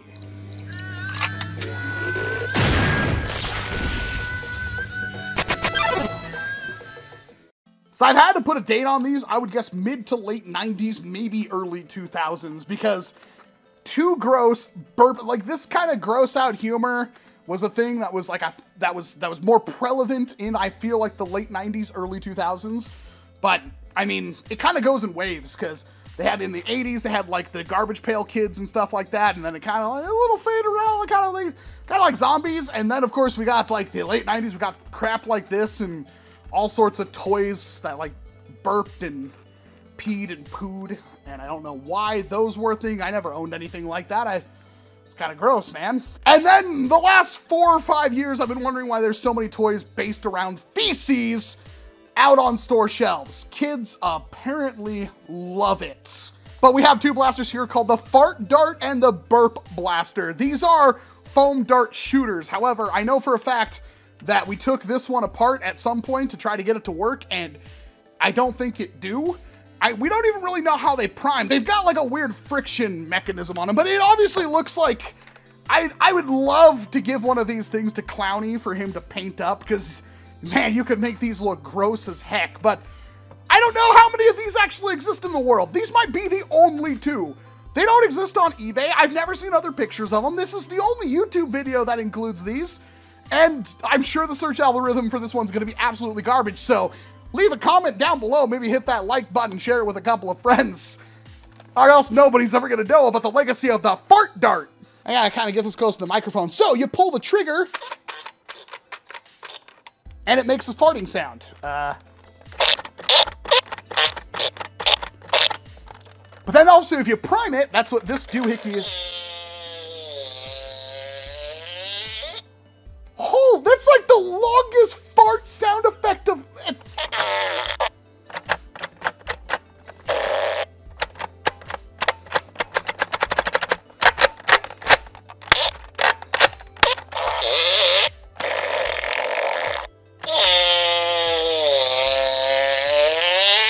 There's more build quality and sound effects in the Fart Dart than there was in the $120 NERF Limited The Mandalorian Amben Phase Pulse Blaster.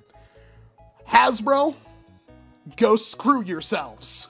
The Burp Blaster is practically identical in different colors with a different name. However, it also has different sound effects, and this one surprisingly worked despite having batteries in it that were ancient and leaking.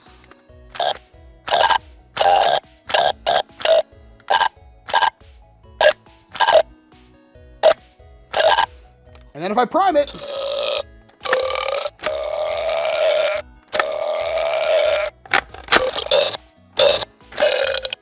so I don't actually know how these things work. I don't even really know what ammo they take. I can try like a vintage micro dart, I guess. I'm gonna guess that maybe the Burp Blaster will be the thing that works. It does kind of fit. The weirdest part is it gets more tension the more you prime it. Okay, there's no more tension. Please, please fire the dart. YouTube has to see the Burp Blaster, the Too Gross, the whole legacy of you. Fire the dart! Oh my God! Oh my God! That was like a whole 4 feet. All right, no more messing around. Oh, you take a modern Medgun dart, but you won't fire it. How about your Fart Dart? You gonna Fart Dart? Somebody else is gonna probably come up with that name and think they're so witty. Fire! Okay, well, they do fire darts. These things are old. They use a mechanism that's very similar to something like the Ultimator. I don't even know where to begin, but here they are. I can't wait for all the DMs of people asking me for like close-up pictures and asking me how much I'll sell them for, because I have no clue where they come from or what they do.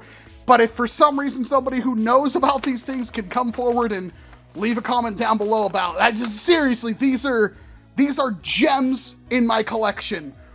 And I really hope there's not another one, because I don't know what other thing they could have. But that's all I've got for you, and I say that I have two blasters you've probably never heard of before, but I'm Walcom S7. Thank you very much for watching this video.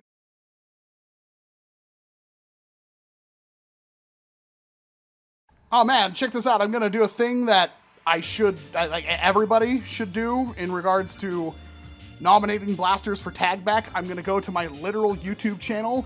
I'm gonna hit the little magnifying glass, and I'm gonna type in tag back. Have I done a video? No. No, I have not done a video on this blaster. Super.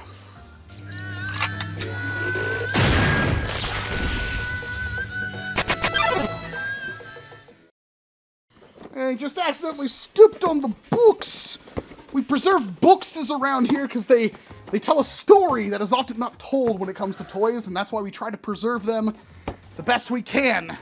Thank you very much for this one, Zach, because this is a very important public service announcement on Tag Back, the show where we take a look at blasters from the past and see what they offers today, the present, and this time. You would not believe how many times I've been asked, hey, Walcom, can you ID this blaster for me? I'm not the only one. I'm sure everybody in this ecosystem and every single search, every community has asked, what is this blaster? I have the box. I can definitely tell you that it's called the NERF Dart Tag Strike Fire. Strike Fire. It's not on the blaster, but it's called the Strike Fire. This thing is called the Strike Fire. This thing. Strike Fire. This one. Strike Fire. I'm not gonna lie, this is one of the coolest things that NERF has ever made when it comes to blasters from 2005, but I'm looking on the wiki and apparently this thing's also known as the Crossfire. It just says Dart Tag Blaster. Where does the name Crossfire come from? This one says 2006. The wiki says 2005. It just says 2 Dart Tag Blasters. Okay, anyway, the whole point is this thing's cool. It's super rad. It's tiny. It's not exactly ergonomic. If you don't have the right hands, this thing's not gonna help you, but feels good to me, and it has a 2-finger trigger, which is a rarity in the NERF ecosystem. It used to shoot those oversized tagger darts that would stick kinda sometimes to Velcro vests that you'd wear that came with the set, but it will hold 5 whole dirts inside of this cylinder on the front of it, kinda like so. And then of course it's a front loader. You kinda put that in there like that, and then pull that back, let it fly, and tactical. Man, that shot actually surprisingly well. I'm fairly certain these things are reverse. I actually don't know. I'm certain I've tried to open one of these and make it good in the past, but that's the Strike Fire for you. It's a weird blaster that gets weirder when you look at the top of it, because this blaster, oh, this blaster. I need a thing that I've already looked at on Tag Back that has a rail. The Double Breach, the Strike Fire.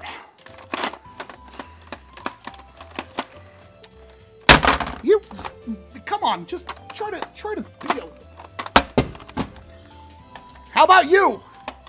You want to clamp to a thing and... Bruh. Oh, yeah, there we go. Oh, you're on there pretty good, aren't you? So now, to prime the blaster, just imagine this thing had like a spot for a foregrip, but you want to be like super tactical and have your underslung NERF Double Breach. Yeah! That's the hidden thing of the Strike Fire, or I guess the Crossfire. Almost lost my oopie juice. This thing has a reverse NERF end strike rail attachment, and it was kind of a thing that you were meant to mount on other blasters, I guess, or that you could. How many actual Dart Tag blasters had NERF attachment rails? I know like the final Dart Tag blasters all had really cool shells that didn't have rails, and that's where the Strike Fire would have came in 3 delicious flavors, and I mean, let's just be frank. The only reason I'm talking about this, because I'm tired of getting comments about like, what's this blaster, Walcom? I found a super rare blaster, what is it? It's the Strike Fire. Is it worth using today? Well, it's not terrible, but it's not good. And you can kind of do whatever you want with that one. It is technically a NERF attachment, which is weird. It's honestly, like, this is one of the first blasters that I really fell in love with because it fit me like a glove. It looks cool, and it's got a slide on it instead of like a T-pole or anything like that. It's like, ha! Yeah, and it just feels amazing. So I can see a lot of love with this thing, and yeah, sure, you could rebarrel it and put a better spring in and utilize all that much of draw and airflow. I wouldn't recommend it. I wouldn't search these things out, but good news is I have like 40 of them. So I'm sure there's quite a few of them still out there, unless I got the entire stock of them somehow over the years and all the collections and thrifting and everything I've done. But it's called the Strike Fire. I guess also the Crossfire. I'm going with Strike Fire because the box says Strike Fire. Maybe there was another box called the Crossfire. I don't know anymore. It's kind of shaking my faith, but it's a single shot pistol with dart storage, and yeah, it's pretty cool. That's everything though. That's about all I can say.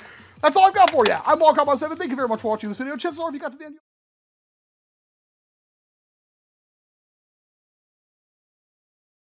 Welcome to Tag Back, the show where we take a look at a blaster from the past to see what it can offer us today in the present. And this time, I don't know how I'm gonna milk this one for watch time, although it's a rather interesting blaster from Buzzbee, circa 2007. The Mega Missile. Yes, that's actually how big it is.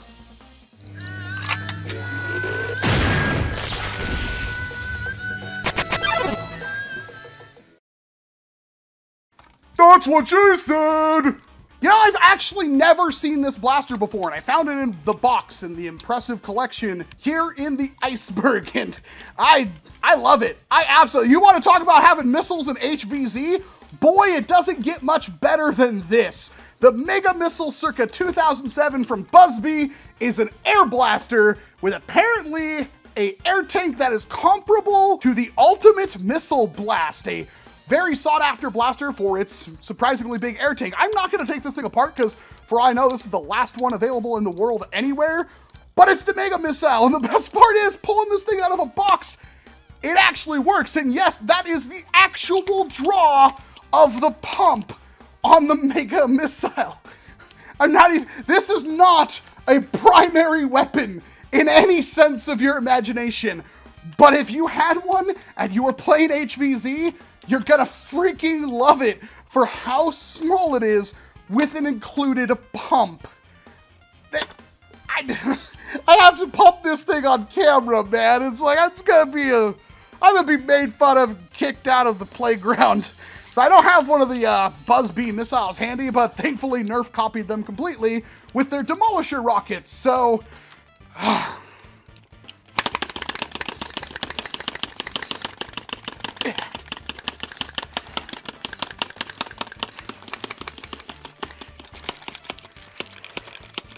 actually don't know how many pumps this thing takes, so...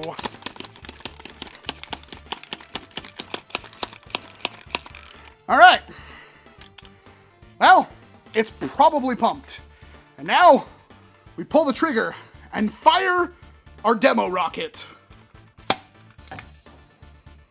That was not super impressive. However, functional. Yeah, I'm like trying to hold it up to, I don't feel like this thing has a very big air tank, but what does it matter? It shoots a rocket, and somebody somewhere in some HVZ game, human versus zombies, if you didn't know, usually have zombies that can only be tagged out by things that aren't like typical Nerf ammo, like elite darts, short darts, rival rounds, hyper rounds, stuff like that. They usually require something special and hard to use. Sure, some adversary zombie types will require you to use mega darts. However, there's always gonna be one that requires rockets in some fashion, and you don't wanna be that person that has no answer for when the rocket zombies start coming.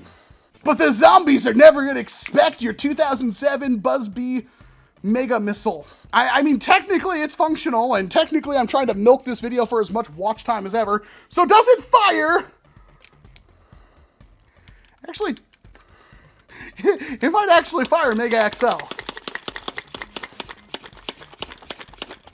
Just gotta make sure it's sealed on there. That was technically the Mega Missile firing Mega XL. That's just cool. I liked old Buzzbee. Buzzbee was a lot better. We need more things like this, Buzzbee. I don't know what you're doing now, but this is awesome. I would buy more of these. I want one in box. I wonder if I can find one in box. Anyway, that's all I've got for you. I can't really milk this video for more than that. So thank you very much for watching.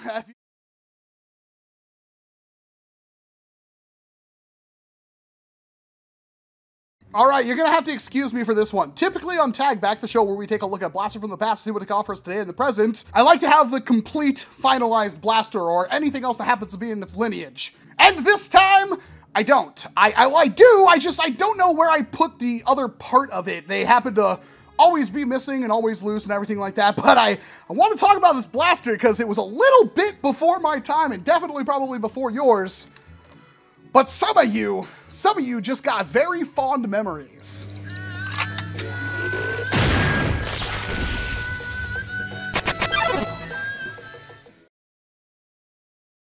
Yeah, how has this channel gone on for so long and not talked about the Lenard triple shot? I think you can actually still find these blasters in a plethora of different colors and sizes, and there's even one that's like just singled. It's like the same blaster, but it's just singled. That fires like the big bullet or something like that, but the triple shot is notorious for the fact that, well, it's a shotgun.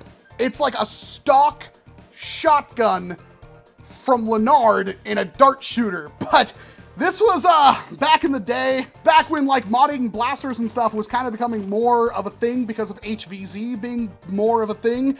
And the Lenard triple shot has a massive plunger tube, like a huge plunger, like a long shot sized plunger tube in a blaster that typically wasn't very expensive and was pump action. And technically, if you were to like drill holes out and single each of the 3-shot things, because it's only 4 shots, it's 3 shots of 4, into 4 long boy barrels with spring upgrades and everything like that, because the catch in this thing is like some kind of ratcheting thing that works really well and is like super good till it breaks anyway, which I'm sure it could take some good amount of spring upgrade before that happens, and basically get like a rear loading high FPS blaster that's pump action and something that's this big. I mean, that's kind of the legacy. There was a stock that goes on the end here, but it's not very comfortable because it kind of connects right here. And if you know, like, it's like a thumb hole stock that doesn't work, but it held a couple of darts. But I'm more interested in the fact that this thing is a stock 3-shot shotgun, and the results may surprise you. However, I gotta come clean. I wouldn't be doing this video right now had it not been for Lucha Thor, because I have a couple of these blasters, okay? And none of them would fire a dart. They're all not, I mean, they're pretty old. They've been banging around and stuff like that. They just wouldn't fire darts. They had bad seals and stuff like that, or I have 2 or 3 of them that are locked up and won't fire at all. So this one has been modified, but it's just the dart posts were removed, so it had better dart compatibility. And also I relubed everything to make sure it had an air seal. The spring and everything else is entirely stock. And again, the performance is going to surprise you because I'm trying to stall for time while I load this stupid thing up. It's surprisingly good. In fact, this thing might actually put like a stock Sledgefire to shame. I know the Sledgefire didn't have the greatest performance when it first came out. Give our dirts a pat down here. You're good dirts, but pump this thing forward and you got that ratcheting mechanism. Springs back forward because it has a return spring, and okay, well, one of those darts didn't do too good, but the rest of them pretty awesome. And then of course you just pump it back and it switches to 3 more darts, and it fires those pretty good. Again, it's kind of hit and miss right now, but I mean, these things were always singled and turned into awesome single shot shooters with 4 shots that you could easily rear load. This thing was an HVZ NERF staple. Up there with the long shot, because remember, long shots were kind of hard to modify. This was cheaper and a heck of a lot more accessible. Triple shot, it came in every color under the sun. It has a legacy all of its own. It is a super special blaster that I've never held a modified one, and honestly, I need something that's like a good rear loading, high performance Springer, and one of the triple shots I own may be that blaster. In fact, this thing was such an HVZ staple that when they actually made Humans vs. Zombies blasters, like officially licensed from the name that I guess somebody made a company out of, that's how everybody got the bandanas and stuff. I know my school did do HVZ, but it was no blasters, which was really dumb. I hated the fact they didn't do blasters, and it was kind of a really poorly ran game, just on par for the college I went to, unfortunately. But this was one of the things that they rebranded into that, and I don't know when the original triple shot came out. I've checked like 4 or 5 different Wikipedias at this point, and I can't find the answer to that, but they've been around for a while, and they're absolutely awesome. So if you do find one, take care of it. But this is one of the ones that if you do find it, you can still make it good. Getting one of these boys to hit hard like 150 FPS isn't even that difficult. It has the power to do it. So this is one of the first times I've talked about a blaster and tag back that it's actually still really good. I'm pretty happy about that, but that's all I've got for you. The Lenard triple shot.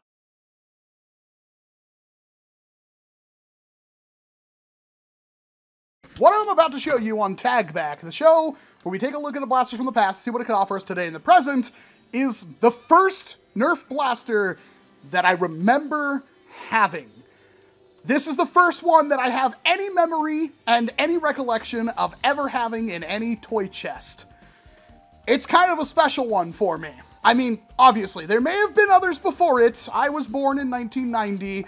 This is the 1997 NERF Supermax 1500.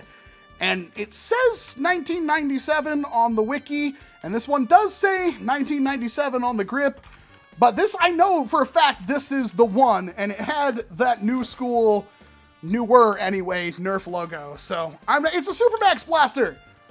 You like those, right?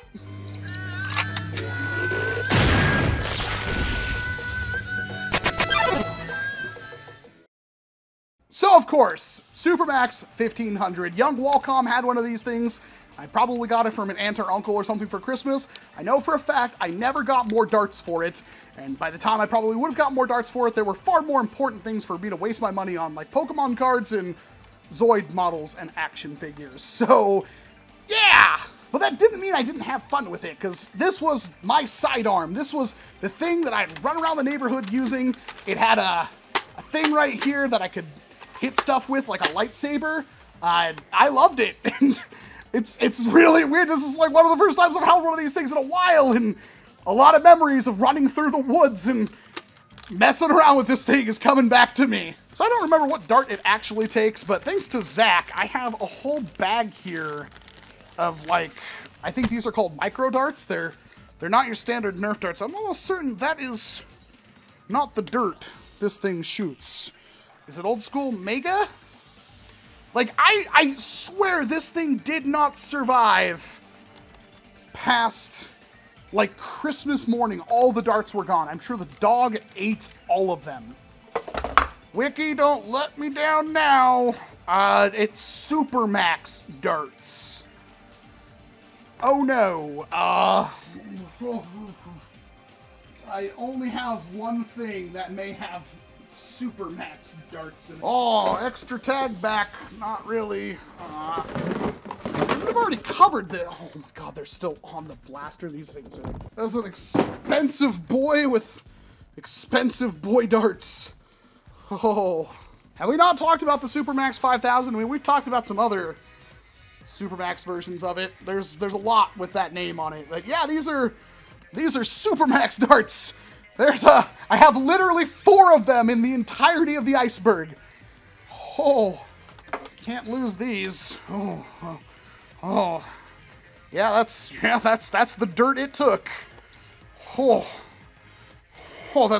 just have the perfect amount to actually use the blaster. All right, I love the grip on this thing. It's got this weird texture to it, and it looks cool, man. Like, it's also air powered, which back in the day was like air powered sucks because you have to pump it. And who wants to do that? And it wasn't until much later I realized air power is the best because you can plug overpressure release valves and get a ton of power out of them. But man, do you even rotate anymore? Can you please fire the dirt? Holy that was powerful. Okay, so it doesn't rotate automatically. Maybe it just never did? Hey!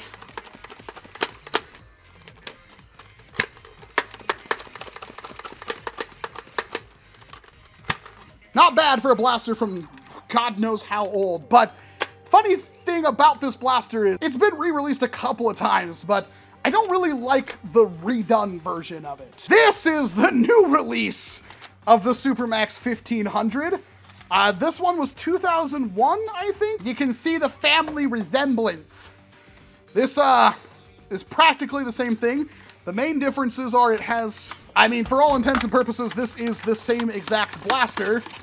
Prime that one, and it does not automatically rotate the turret, but it's the same thing. It's an air blaster, which means if you wanted to make one of these good in 2021 or beyond, you definitely could, because air power is nothing to be trifled with. It is one of the best ways to make a foam dirt go fur. And I think it's cool that they brought this design back with little dart holders in the rear. I mean, maybe this one had dart holders at one point, I don't know, but yeah, both of them. I like having all of the lineage, although maybe there's more colors and stuff, but I like having a complete set when it comes to tag pack, and I can show what both of them are. God, I hope I can find those darts later, because those are going to be rare and expensive, and hopefully I don't ever need to fire Supermax darts again. Whew. That's all I've got for you. I'm Walcom S7. Thank you very much for watching this video.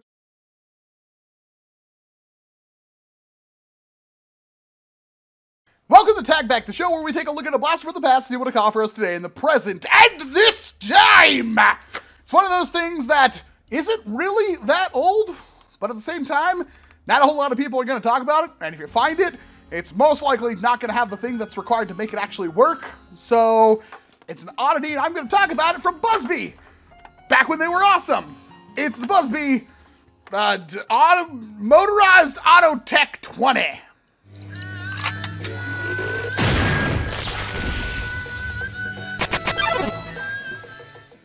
(2013), a futuristic year for a futuristic. I say futuristic. This thing kind of looks a little normal, but it is a flywheel blaster.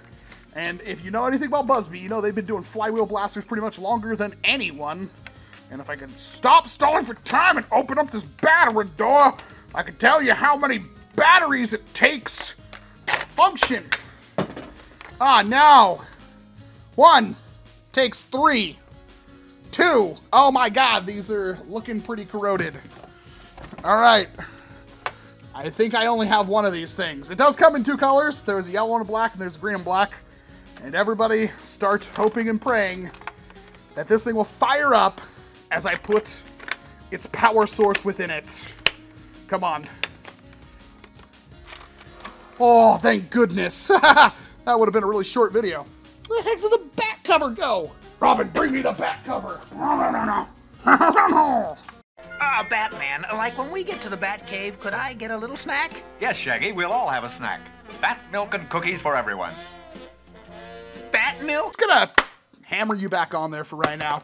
It's the motorized Auto Tech 20. So this thing right here, it actually looks a lot like the Buzzbee Destiny clip now that I think about it. It almost looks like it would work in the same way, but it's a 20 dart clip in a time where pretty much everybody was using magazines. But Buzzbee, they only used magazines for things that ejected shells, and later on when they made magazines that were basically clones of the NERF ones. But a whole 20 drats? Yeah, that's actually not too bad, especially for something that you would hope would be pretty quick and easy to refill. Now, most, if not all, flywheel blasters typically are magazine fed, or they use a rotating turret. There's not a whole lot in between there, which is a shame because flywheels kind of open you up to do all sorts of weird, crazy things, but this is a clip, and 20 dart clips that are that big, I mean, there's some reasoning to use something like that, except for the fact that all your dirts are sticking out the front, so they're all gonna get damaged. This is a Buzzbee blaster, so I'm a little dubious in what the actual performance is like. Only the best for you, because I already have these all in a container, but Menguns, check. Auto Tech 20, check. Oh no, you're not gonna feed my Menguns? I gotta have actual Buzzbee darts. Screw this. I came prepared. So you just lost like 1 billion points, but don't worry. I have some food that I think you will actually eat. They're called Zuru X-Shot darts, and they're slightly shorter than the standard NERF dart. Means I gotta load this thing all over again. So come on board and bring along all your hopes and dreams.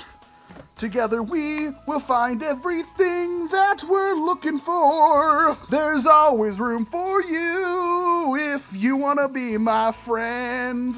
We are on a cruise. We are. I defeated your. You know, it doesn't really have a mechanism like stop the mag from like. It does and it don't. Imagine being like super tactical. Like, imagine you got my vision and it's not covered by the shadow of the thing. You're like super tactical reload, and like you could definitely overdo that, but it's not that bad, I guess. Let's see. It's a 2-stage trigger, no rev triggers here. Pull it slowly to start it revving and pull it all the way for it to fire. For 3 AA's, that's about what I'd expect.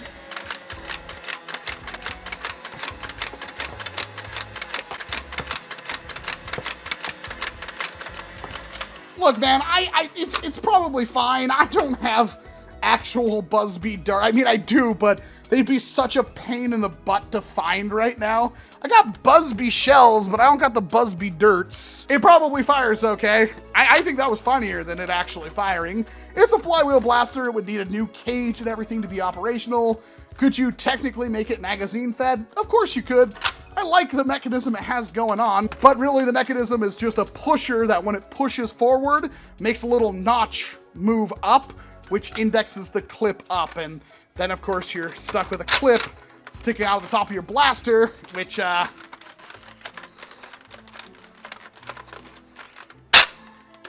guess it's not that bad. Can it,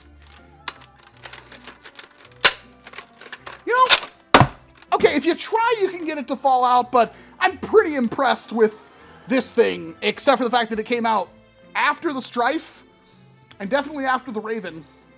So I can see why this thing is, it's a thing. It's one of those Buzzbee oddities. This was before Buzzbee really figured out what was going on. It's kind of hilarious, but hey, if you got a small chilled and you want to make sure that they can have some foam dart fun without the power of, I don't know, NERF N-Strike Elite, this was an option in 2013. Should you look for one nowadays? No, not really. Should you ever pick one up if you see it? Yeah, for a good price. This one was picked up for $8, and that might be a little bit much. I think this was also picked up by my friend Jacksmay, or Zach. So thank you to whoever got this to me, and thank you to you for watching this video. Chances are you got to the end.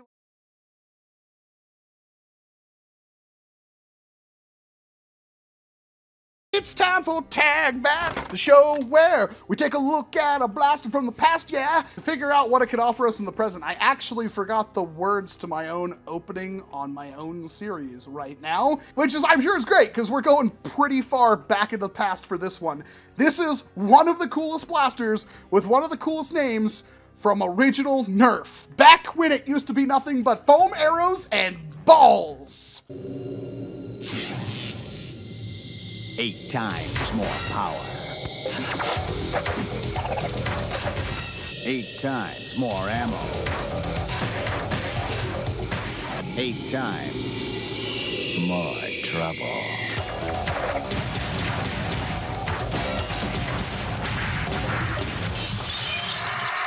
NERF Master Blaster Double Barrel Pump Action Power.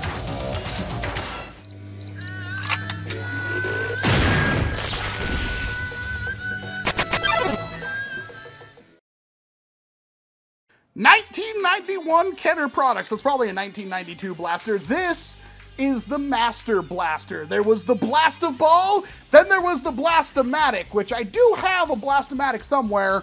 I just don't know where it is right now. But you take pretty much 2 Blast-O-Matics and then you make them kind of like opposite world on it, and you get the Master Blaster. And this thing was the pinnacle of ball shooters. And it might remind you of another blaster we've talked about, and that's because this thing is essentially a pulsator from years before the pulsator was a thing. Actual, like, steel rod, too, and I'm surprised that a blaster this old still functions. And how do I know it functions? Because I found enough ammo to fill up the Master Blaster. It actually takes a whole colossal 8 NERF balls, like the original ones, and not the slightly bigger ones or the slightly smaller ones. Why is there so many different shapes of NERF balls? Which means throughout the course of this entire series, I have went from like 3 to 2 to 8 NERF balls. Fill it up, you just literally pop them in there. It is friction fit, and it is a HAMP or high air pressure manual pump. Difference is, pump it forward, fires a ball from one of the barrels. Pull it back, fires a ball from the other barrel. It's really freaking cool. Allow me to demonstrate. Forward, back, forward, back, rapid fire. Oh, I F something. Is this that one that has like the little divot in it? Come on, brah. You worked before. just gotta give it a nice hefty tug. That kind of firepower in a blaster that's surprisingly like holsterable.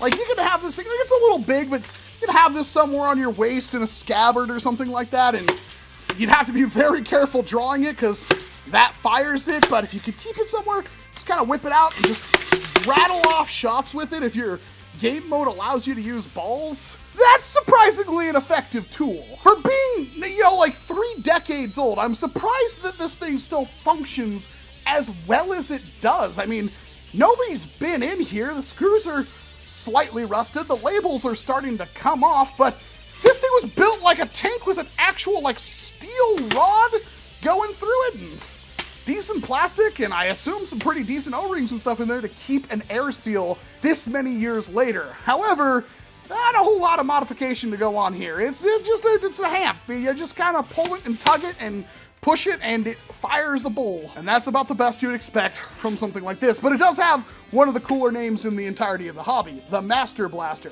There is another Master Blaster that I will take a look at, but it's something that needs kind of a special video because it's part of the whole ecosystem, but it does fire foam, but it's not a Nerf blaster. Few of you should know who that is. That's gonna be something I'm gonna look at in the future, but the Nerf 1991 or 2 Master Blaster. Actually really cool. This one, it's not as cool as like the Pulsator, but I think it's more war-worthy than the Pulsator, if that makes sense. It's just something that's a timeless design, and I could totally see somebody, if they really wanted to lose a lot of money in vintage Nerf balls out on the field, rocking something like this in an HVZ era war, because it's quick to reload, and it's surprisingly effective and fast to fire. That's all I've got for you on this episode of Tag Back. If you want to check out the rest of them,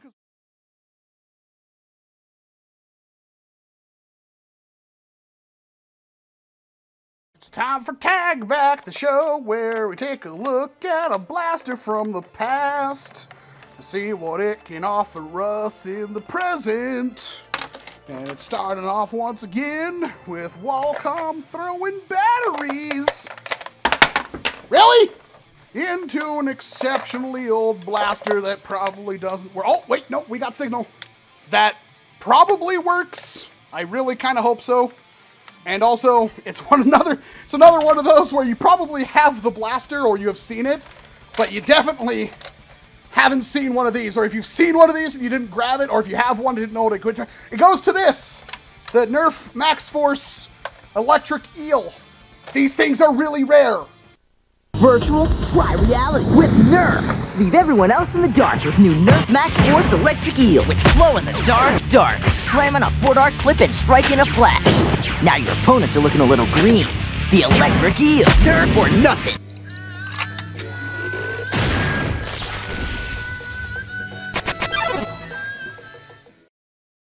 Releasing in space year of 1997 for a whole 25 ducats. The Electric Eel is a battery-fed blaster that's also just a night finder, although it came out before the night finder. I'm looking at this thing. It's got like tri-wing screws like you'd find on like Nintendo cartridges. They really did not want you to get in this thing, but we will power on the beast, and I really hope this does what it's supposed to. Oh my God, it does! That's the electric of the Electric Eel. You can see it. I know you can see it.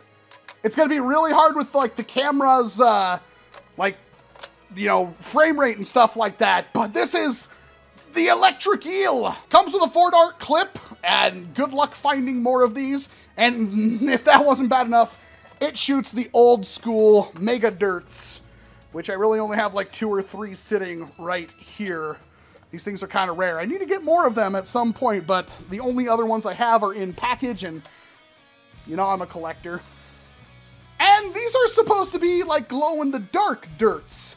Glow-in-the-dark Mega Dirts are probably the rarest thing that you could get your hands on, but they were a thing that exists. You just kind of put your clip in there, the Electric Eel eats it, prime it back with that short draw Night Finder style, and then when you pull the trigger, it flashes a light bulb in there and then shoots a dirt.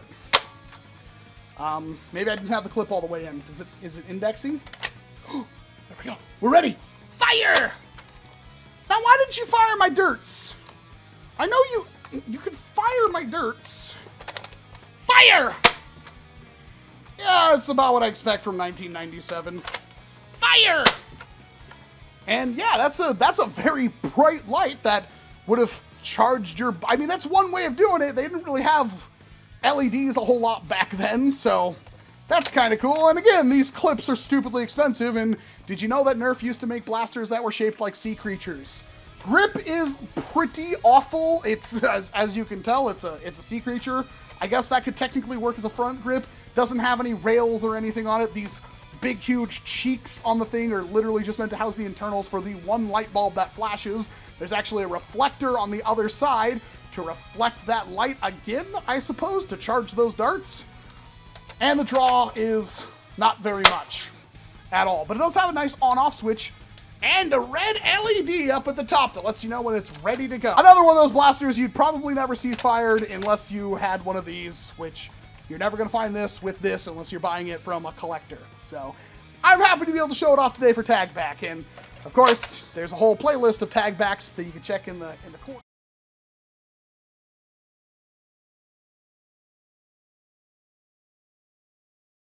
'2007 Buzzbee, or Buzzbee. This nightmare is not over yet, is it? Man, if there's one thing that I know a lot of you out there like, it's Warhammer. More specifically, Warhammer 40k, and more specific than that, the Bolter. I present to you a NERF Bolter, or a Buzzbee Bolter, circa 2007. Do people not know this thing exists? Because, like, I know you guys want bolters, and I don't see this talked about a whole lot. Wow, that's a grip you can actually grab.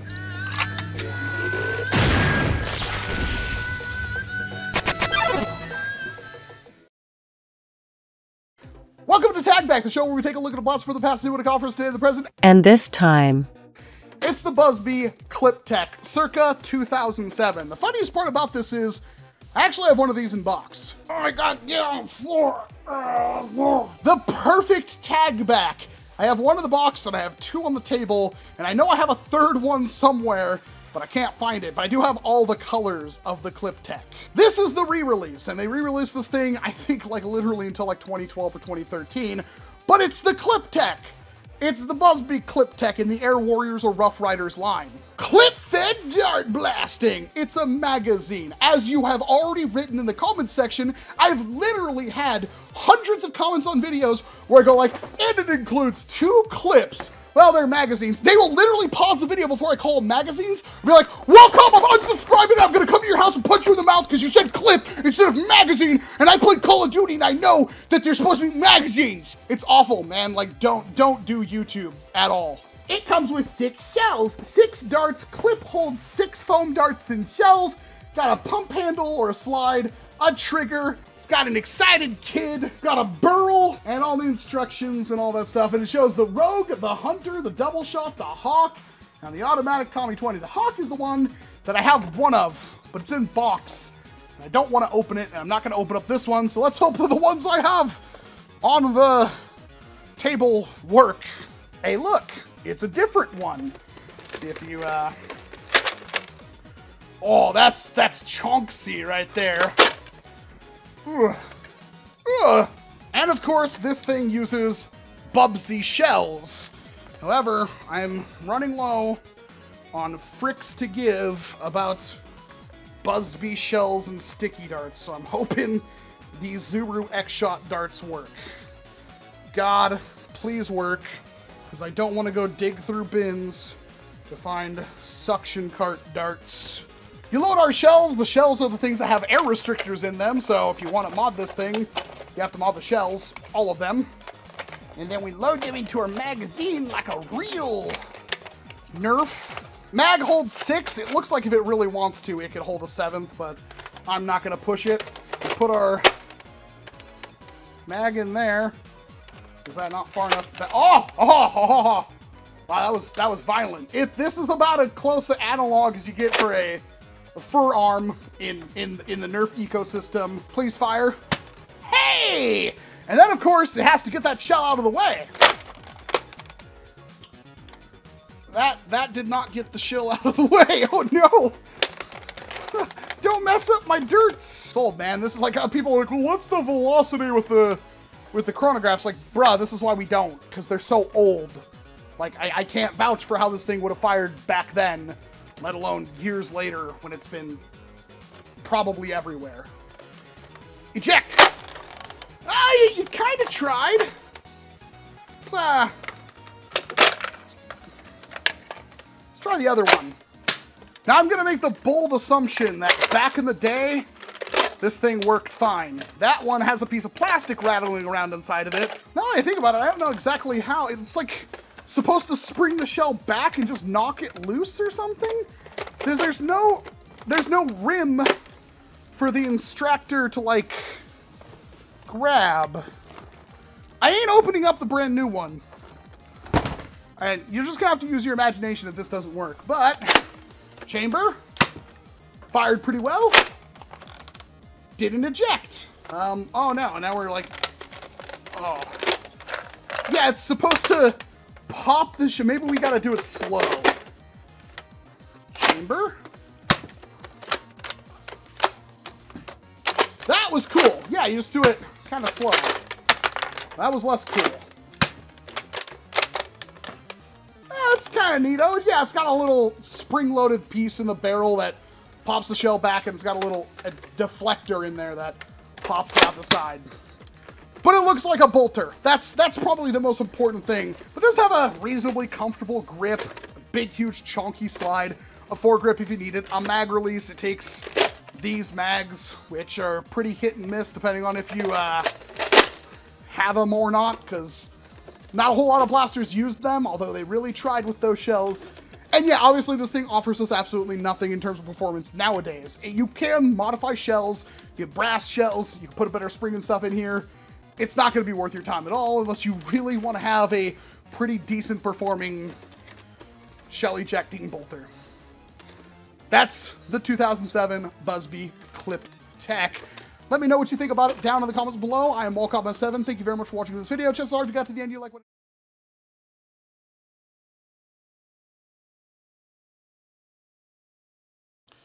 Alright, this one kind of sucks, because one, it cost me a lot of money in batteries. Two, they're not exactly super great blasters, although they are unreasonably comfortable. Three, I swear to you I have like 14 of these things. Every time I open up a box, I find 2 or 3 more, and I've got 3 of them on the table. Hopefully 2 of them work. We need 2 of them to work in this case.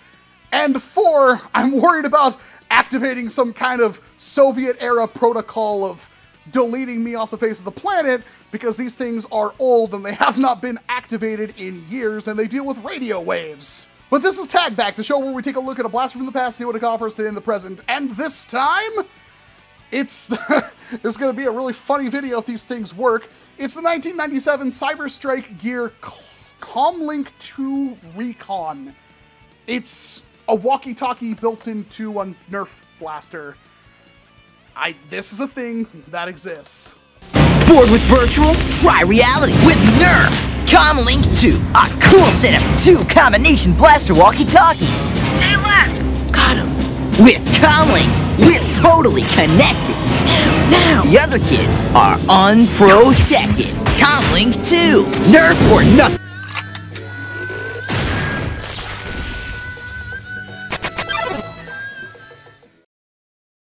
So this is a video that I was all like super gung-ho and doing, and then I realized like speakers and all that stuff are gonna cause problems, maybe with the microphones that I already have here, and 9-volt batteries. Can't say I miss them. And 4 9-volt batteries was 15 bucks. Hit that like button for me, will ya? Maybe leave a comment, rip in my wallet, because that's actual American currency wasted on these things. Although, again, unreasonably comfortable grip for me. Testing. We got signal. So there's one. Now we're gonna grab the other one. That's nice. What darts do these fire? Oh God, these don't fire old school Mega. They might. Oh no. So I do want to note that Buzzbee in like, I don't know, 2015 or something like that, did a blaster suspiciously similar to this one. This was like the only one they ever did. And I do have them. Funny enough, they still hold battery power. They still technically work. But these things are older, and I can't believe that they work as good as they do. So, you can probably tell antenna. This does, I believe, talkie something. That might do a call. That's volume, that's your speaker. This is your priming handle. It's a very comfortable one. Standard Nightfinder style prime. And the grip is awkward, but fits me like a glove. Maybe if I were to, yeah, maybe that's a little bit better. It is really, really nice. But, can these things talk to each other? Or are they like the same one on the same frequency? I wonder how many of these you can get on one thing. Testing. Testing. Testing. Testing.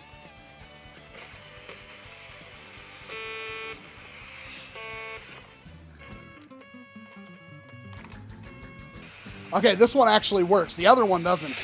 Yeah, so imagine that I recorded the rest of the video on the Comlink 2 instead of on an actual like Rode microphone that costs $200-something. That would be great. I also don't even know if you can actually hear me or it's just garbly gook, but I'll press the call button a couple times to make sure. I wish I knew something like Morse code. Well, now that the mothership knows where I live, I might as well have some fun with my foam dart blaster. So, oh man, these things shoot old school mega! Front loads, primes backs, fires as well as you'd expect it to. It's actually got a belt clip on the side and dart storage on the other side. And I mean, this is a neat idea, especially for the late 90s, you know? Like, nowadays, yeah, sure, you can put a better barrel and a stiffer spring, and I mean, it's not that big of a plunger tube, judging by the thickness and the length of the draw, but it's not a bad blaster. Would you want to use it? Of course not. But it would be funny and thematic to use it. I don't know what the range of these things are, but if you had these during an HVZ, I think that would be a lot of fun, although you definitely have to rebarrel it for something. It's the grip that always gets me with the Comlinks, because they just fit me perfectly. That's so silly. But how expensive? 30 ducats back then. That is not cheap. But I mean, hey, when was the last time somebody activated 2 NERF Cyberstrike Gear Comlink 2s, right? That puts a warm spot in my heart. Thankfully, nothing bad has happened yet. But that's all I've got for you. I'm Walcom S7. Thank you very much for watching this video. Chances are I've got to the end of you like what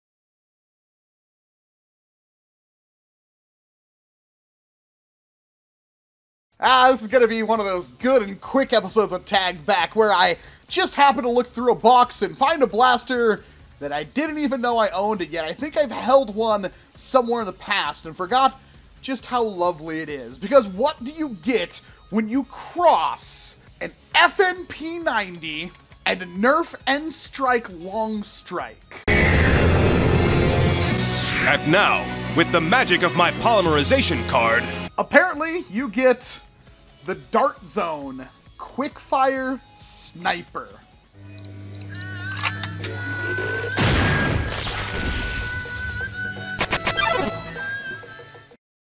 So, seriously, I literally just found this randomly in a box, and as far as I can tell, it's completely complete. It even has the freaking magazine. None of the darts, and it looks like it takes some kind of crazy ones, but I have tested it just before this video, shooting X-Shot darts, and it happened to work. But again, we don't really cover any kind of performance claims in Tag Back, the show where we take a look at a blaster from the past and see what it can offer us today in the present. Because this time, it's all about the blaster itself, and since they're usually old or thrifted or broken, it's kinda hard to be like, yes, this thing shoots 100 FPS, when yours will probably vary. In fact, this thing could be modded for all I know. I know I got a lot of questions about people asking, like, where's the performance chronograph numbers? And I just don't have them because it kind of seems like a moot point. But yes, it's a P90 that's crossed with a NERF Long Strike.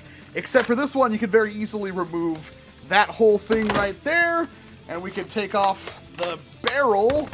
And if we really want to, we could take this off, and I'm not even joking about the P90 claims, because this thing on the top looks like a P90 style magazine, and the grips and everything, they're so comfortable. I swear I've held one of these things in the past, but this is so, it looks weird, but it's so freaking comfortable. And it uses whatever kind of mag this is. It's got a really weird, like shortened, like dart body with like a slimmer head. I can't even tell if it's actually a slimmer head because these lips on the side, I don't even know. But it does seem to fit X-shot darts, at least one of them at a time. And I should mention that apparently this blaster, which came out in 2011, had a sibling blaster that came out later that was virtually the same thing, except for it had a single shot loading thing on the side of it, if you happen to like that, which I do, and I hope to get one of those. It's called the Destroyer XL, I believe, with the barrel back on it. It does have some kind of rail right here, but I don't know what fits on that rail. It's got a rail up here at the top, and then it's got this weird sight, which, as far as I can tell, works perfectly. It's actually got a piece of plastic in there for a reticle. Fits on like that to give it that P90 aesthetic. And then we've got the stock, which might hold a magazine. I'll have to test that because there's indentations on the sides of it. Just snaps into place. Bolt action, pull it back, push it forward, and hopefully this fires. It does, pretty lethargically. Let's see if it will fire a sec. Ooh, that felt kind of crunchy. And it was indeed pretty crunchy. I was a little worried about that. Oh wait, no, it did try to chamber the dart. Try that again. There we go. Yeah, not a whole lot in the way of performance, but the ergonomics on this thing are freaking fantastic, and it looks amazing. I'm kind of bummed I don't have a Destroyer XL. This thing was hard enough to figure out what it was, because I actually went to like the Nerf wiki and looked through all the things Dart Zone has literally ever released. It says 2011 Primetime Toys on the side of it, and this wasn't listed. It was like another Nerf wiki that had this exact blaster. I literally typed in Dart Zone Sniper and found this one. As for what it's good for, I mean, I don't really think a whole lot, to be perfectly honest. It looks cool, and you could probably shove custom internals in it, but I highly doubt this thing's gonna give you a whole lot for your money, especially when it comes to these weird proprietary clips that, oh, it might actually hold. Maybe the other way?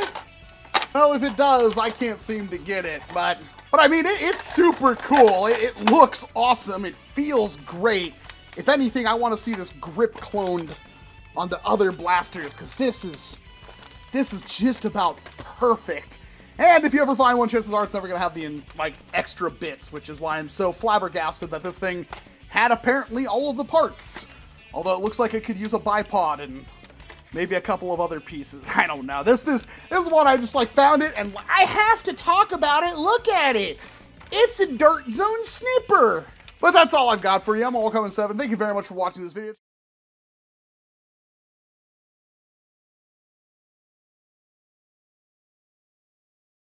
Welcome to Tag Back, the show where we take a look at a blaster from the past and see what it could offer us today in the present. And this time, it's not going to offer us a whole lot of the present, but it did make me wonder, what was the last officially released Nerf blaster that shot an old school Mega Dart? Seriously, how late do you think that is? Because I was surprised to find out it was 2007. In fact, I feel like there was a huge gap in between the last blaster that used it and this one. This was after N-Strike actually came out. We actually had things like the Long Shot already on shelves when these blasters existed. Although I think they were made for a much younger type of Nerfer. Because I've got a truck. Unfortunately, I don't think it hits like a truck. You'll understand in a moment.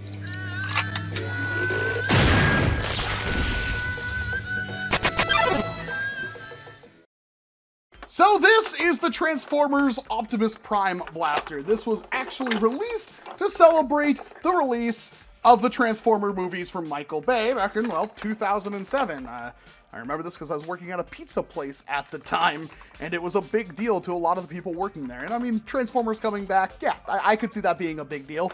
I, myself, not a huge Transformers fan. I just never really grew up with them. I did like Transformers Armada, though. I remember really, really liking Transformers Armada. So how is a truck a Nerf blaster? And you probably guessed by the name, it transforms. But how does it transform? The coolest possible freaking way. You flip this thing out and suddenly your hand has been replaced by Optimus Prime and you've got this gigantic doozy on the end of it. And that's a big bore, and big bore means a big dart. And sure enough, these things shot old school mega darts as late as 2007.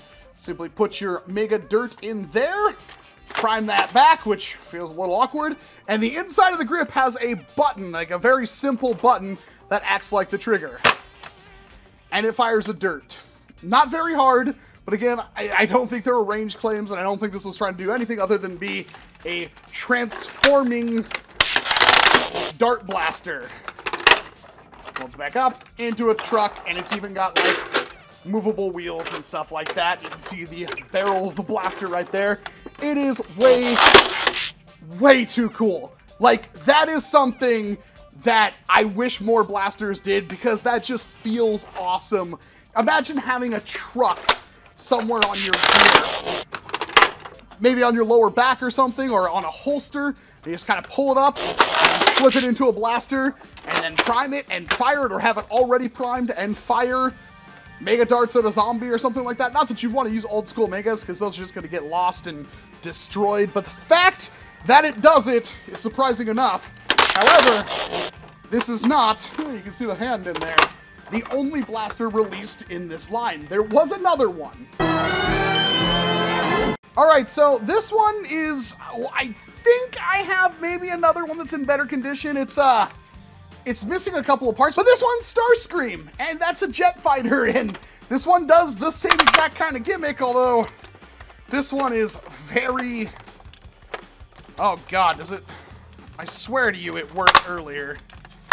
Can you, oh god, we gotta pull up on, there we go. That's how we do it. Not quite as smooth. It's actually got dart holders on the side of it. Maybe Optimus did as well. Is there anything? No, not kidding. And this one actually has 2 barrels on it. It fires 2 dirts.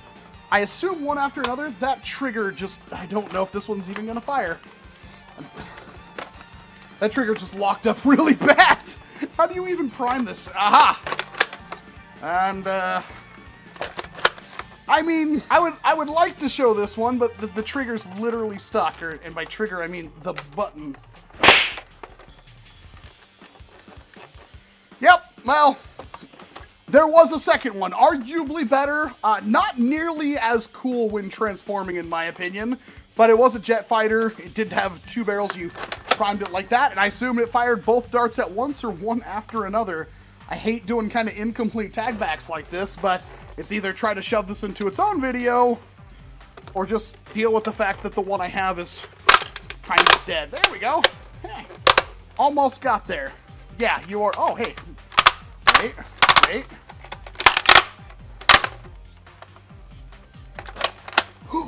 I can fire it. I spoke too soon. Fire the dirt. Okay, was that both of them, or just, I mean, it was just one side, and I have to collapse it, bring it back to fire the other one. 2 at once? I tried to fire that one. Again, that's what we get for a blaster that's been kicking around for quite some time. I still like the Optimus one more, but let me know which one you think is better down in the comment section below. However, that's all I've got for you for this tag back. I'm Walcom S7. Thank you very much for watching this video. Chances are I've got to know you like what I do here, so please hit like.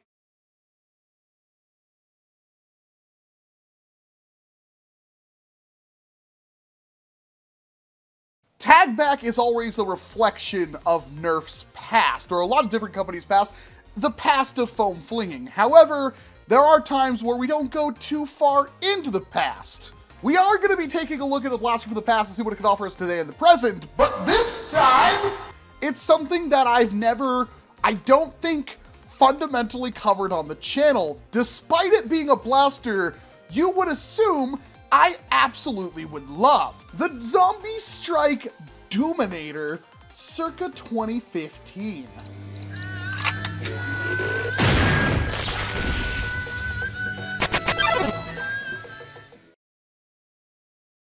When this blaster came out, it had a notorious reputation for not working. And I'm no stranger to that on this channel. One of my most popular videos I've ever done was, of course, on the Elite 2.0 Warden, a blaster that I was lukewarm for, got excited for when I actually got my hands on it because I figured out it might do something that was really cool, and then it snapped on me. So I went out and bought another one, which also broke on me, and that was my review.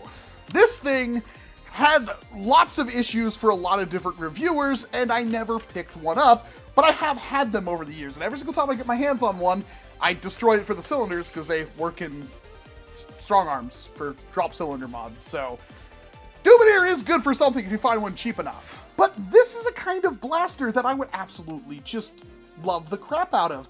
Historically, the Quadra Blast from Dart Zone is something I know I had one, and I better still have it because it is a blaster I fully intended to make like as good as possible. This is basically the same thing, but done before that. Again, 2015. And it's a beast of a blaster. Aesthetically, it looks really freaking cool, but most of the time you find these things, you're gonna have thrifted them, and they're gonna be missing the 2 cylinders on the side and the pump grip, because this pump grip is actually removable, and it can actually twist into either the left or the right side of the blaster. Having it on the bottom is kind of fundamentally flawed because you are gonna hit your hand. So having it on the side like that, pretty freaking rad. No barrel attachment point and no real stock, but it has this weird like thumb hole grip area, which I find rather comfortable. But of course, you have to change those cylinders, and you do that with this weird double keyring trigger thing. Every time you pull that, just like the Flip Fury, it rotates cylinders. And what got me on doing this video is I remember that never really working. But this one, which could be a later release model, I mean, if I really rail it, it screws up. But that's like every single one just fine. Internally, this thing is a strong arm, which means it practically has no mod potential, and that priming linkage from all the way up here to all the way back here is gonna be flawed, but we can still give it a shot. It has 4 6-start cylinders. Prime it like that, prime it forward, pull the trigger, it fires a dirt. If you hold the trigger down, prime it back, push it forward, it fires a dirt. So you can slam fire through the cylinders. We got 4 darts left, and the flaws of the Dominator start to become more apparent. It skipped a shot for no reason whatsoever. Yeah. You can't slam fire it. That's disappointing. And, yeah, that's not something you want to have happen when you're actively trying to use the blaster.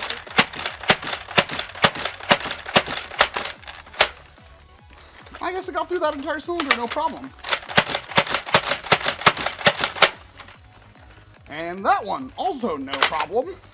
That's pretty good. And of course,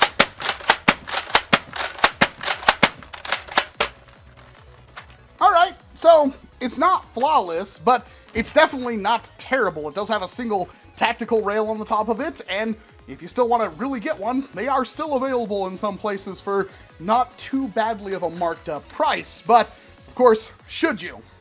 Not really. It's unreliable. Even this one, which I had pretty high hopes for, doesn't work all that well. It's a pretty big blaster, and that's not great for something that only has, like, what, 6 times 4 of 24 shots. That's not exactly stellar. And of course, it's a normal Nerf blaster, so you're gonna be hitting some pretty low velocities, and it has virtually no upgrade potential because the internals are essentially a strong arm, which you can't really upgrade the internals on those very much at all. But I get so many comments over the years about people loving this thing, and I can kind of see why, because like it's not as bad, at least this one, as I remember them being. And I could see you fondly loving something like this. It feels really good to use, especially, it's like any blaster where I have my hand on a normal like pistol grip and then up here at the front of it like so. Like, this feels really good. But I can already tell you, the priming linkage is really bad because the whole front of it is twisting unevenly when I prime it back from there. It's so close to being a good blaster, and the thing that bothers me about Hasbro is that they could revisit this entire concept and make it way freaking better. So why haven't they? I know this was probably a sales flop, but you could make it better and make it not a sales flop. I mean, this and like an Elite line would have done really good had you fixed the problems, but what do I know? You made things like the Ruckus and Elite 2.0 and the Flip series, and man, normally tag back doesn't get depressing, but I have just sucked all the joy out of my own video. The Dominator, not terrible, definitely not good, kind of wish it was better. It's a concept that I think could go far. That's all I've got for you. I'm Walcom S7. Thank you very much for watching this video. Chances are...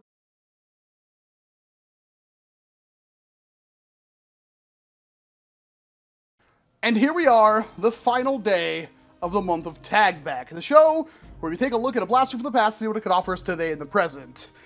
And this time, it's one of the most iconic Nerf blasters ever made. It comes from the N-Strike line, and it is a fan favorite pretty much everywhere. This is one of 3 blasters that I held off doing a video on because I wanted it to be something special. I'm still gonna try to hit that goal with the limited amount of time and manpower that I have to dedicate to this video, but we gotta get it off the wall. I actually purchased this thing off Facebook Marketplace and I've never opened it, so hopefully it's in here. The NERF N-Strike Vulcan EBF 25. One of the biggest and baddest dart blasters to have ever graced this planet. NERF, the Vulcan EBF 25, the largest full auto NERF blaster. Up to 3 darts per second. Belt fed. Rapid fire action. The NERF Vulcan EBF 25. Each blaster and suction dart sold separately, batteries not included.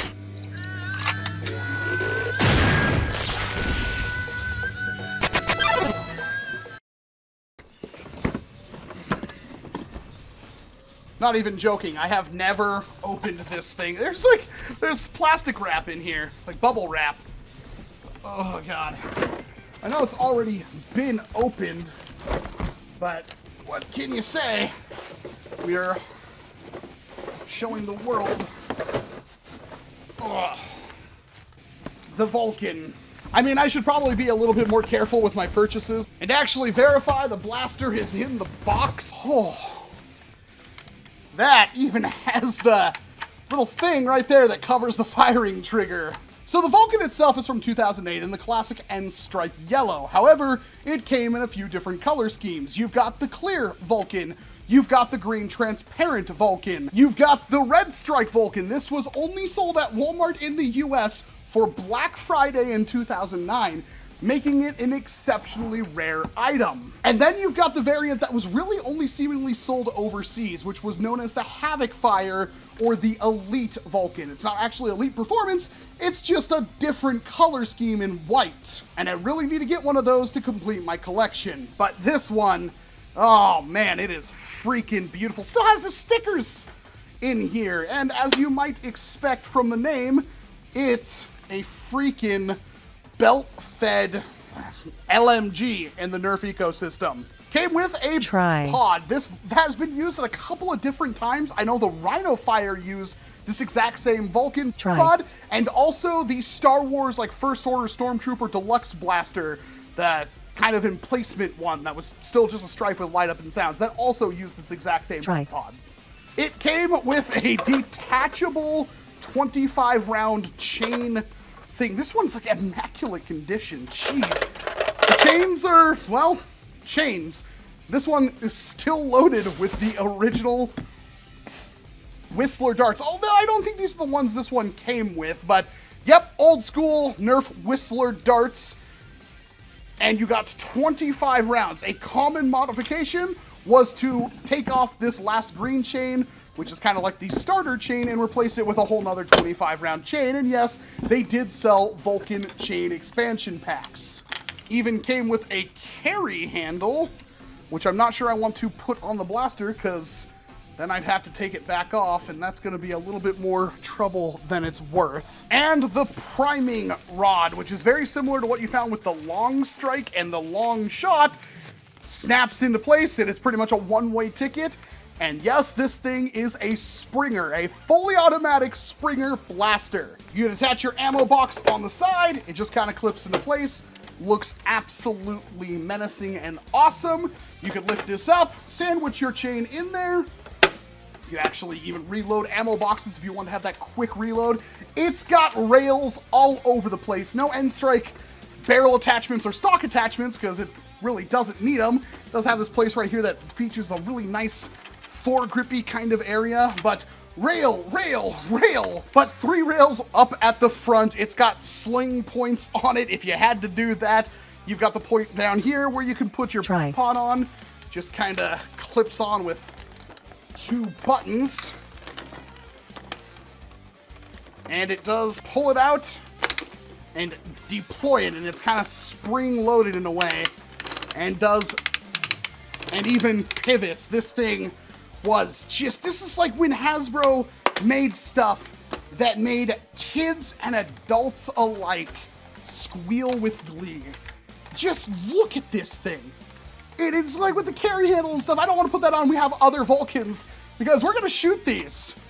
We're going to shoot the Vulcans. I'm going to load, I'm going to find every single Vulcan chain I have. Hopefully I have a few hundred rounds. And we're just gonna end this video firing off every single chain I have from a Vulcan with fresh batteries, because I bought fresh D-cell batteries and this thing took 6 of them, because that's what the Vulcan deserves. This was probably the first modded blaster I had ever seen before. It might even be the blaster that got me somewhat interested in Nerf because of Nerf modding. I remember it as a video from, I think, Mana Energy Potion or Drink or whatever they called themselves way back in the day. There was a video where somebody modified one of these things with like 4 or 5 RC car batteries and just made it shoot really, really fast and made extra long chains for them. And that was kind of the legacy that the Vulcan had. I'm almost certain that was one of the first modded Nerf blasters I've ever laid eyes on. You could upgrade the springs, but because it's motor driven and because of the fire rate, it's like every single time you upgrade a part in this thing, you sacrifice something else. If you upgraded the spring, you would lower your actual rate of fire. Upgrade the motors and everything, but eventually what winds up happening is that if you try to have super long chains on this thing, because 25 rounds honestly isn't a whole lot, well, if you had a big long chain swinging off the side, you're gonna break the clutch mechanism that indexes the chain, and then it's never going to index a chain again. By the way, this is the prototype of the Nerf Vulcan. It was way scaled up and shot far larger Nerf darts, which could have been the inspiration for the modern Nerf Mega Dart.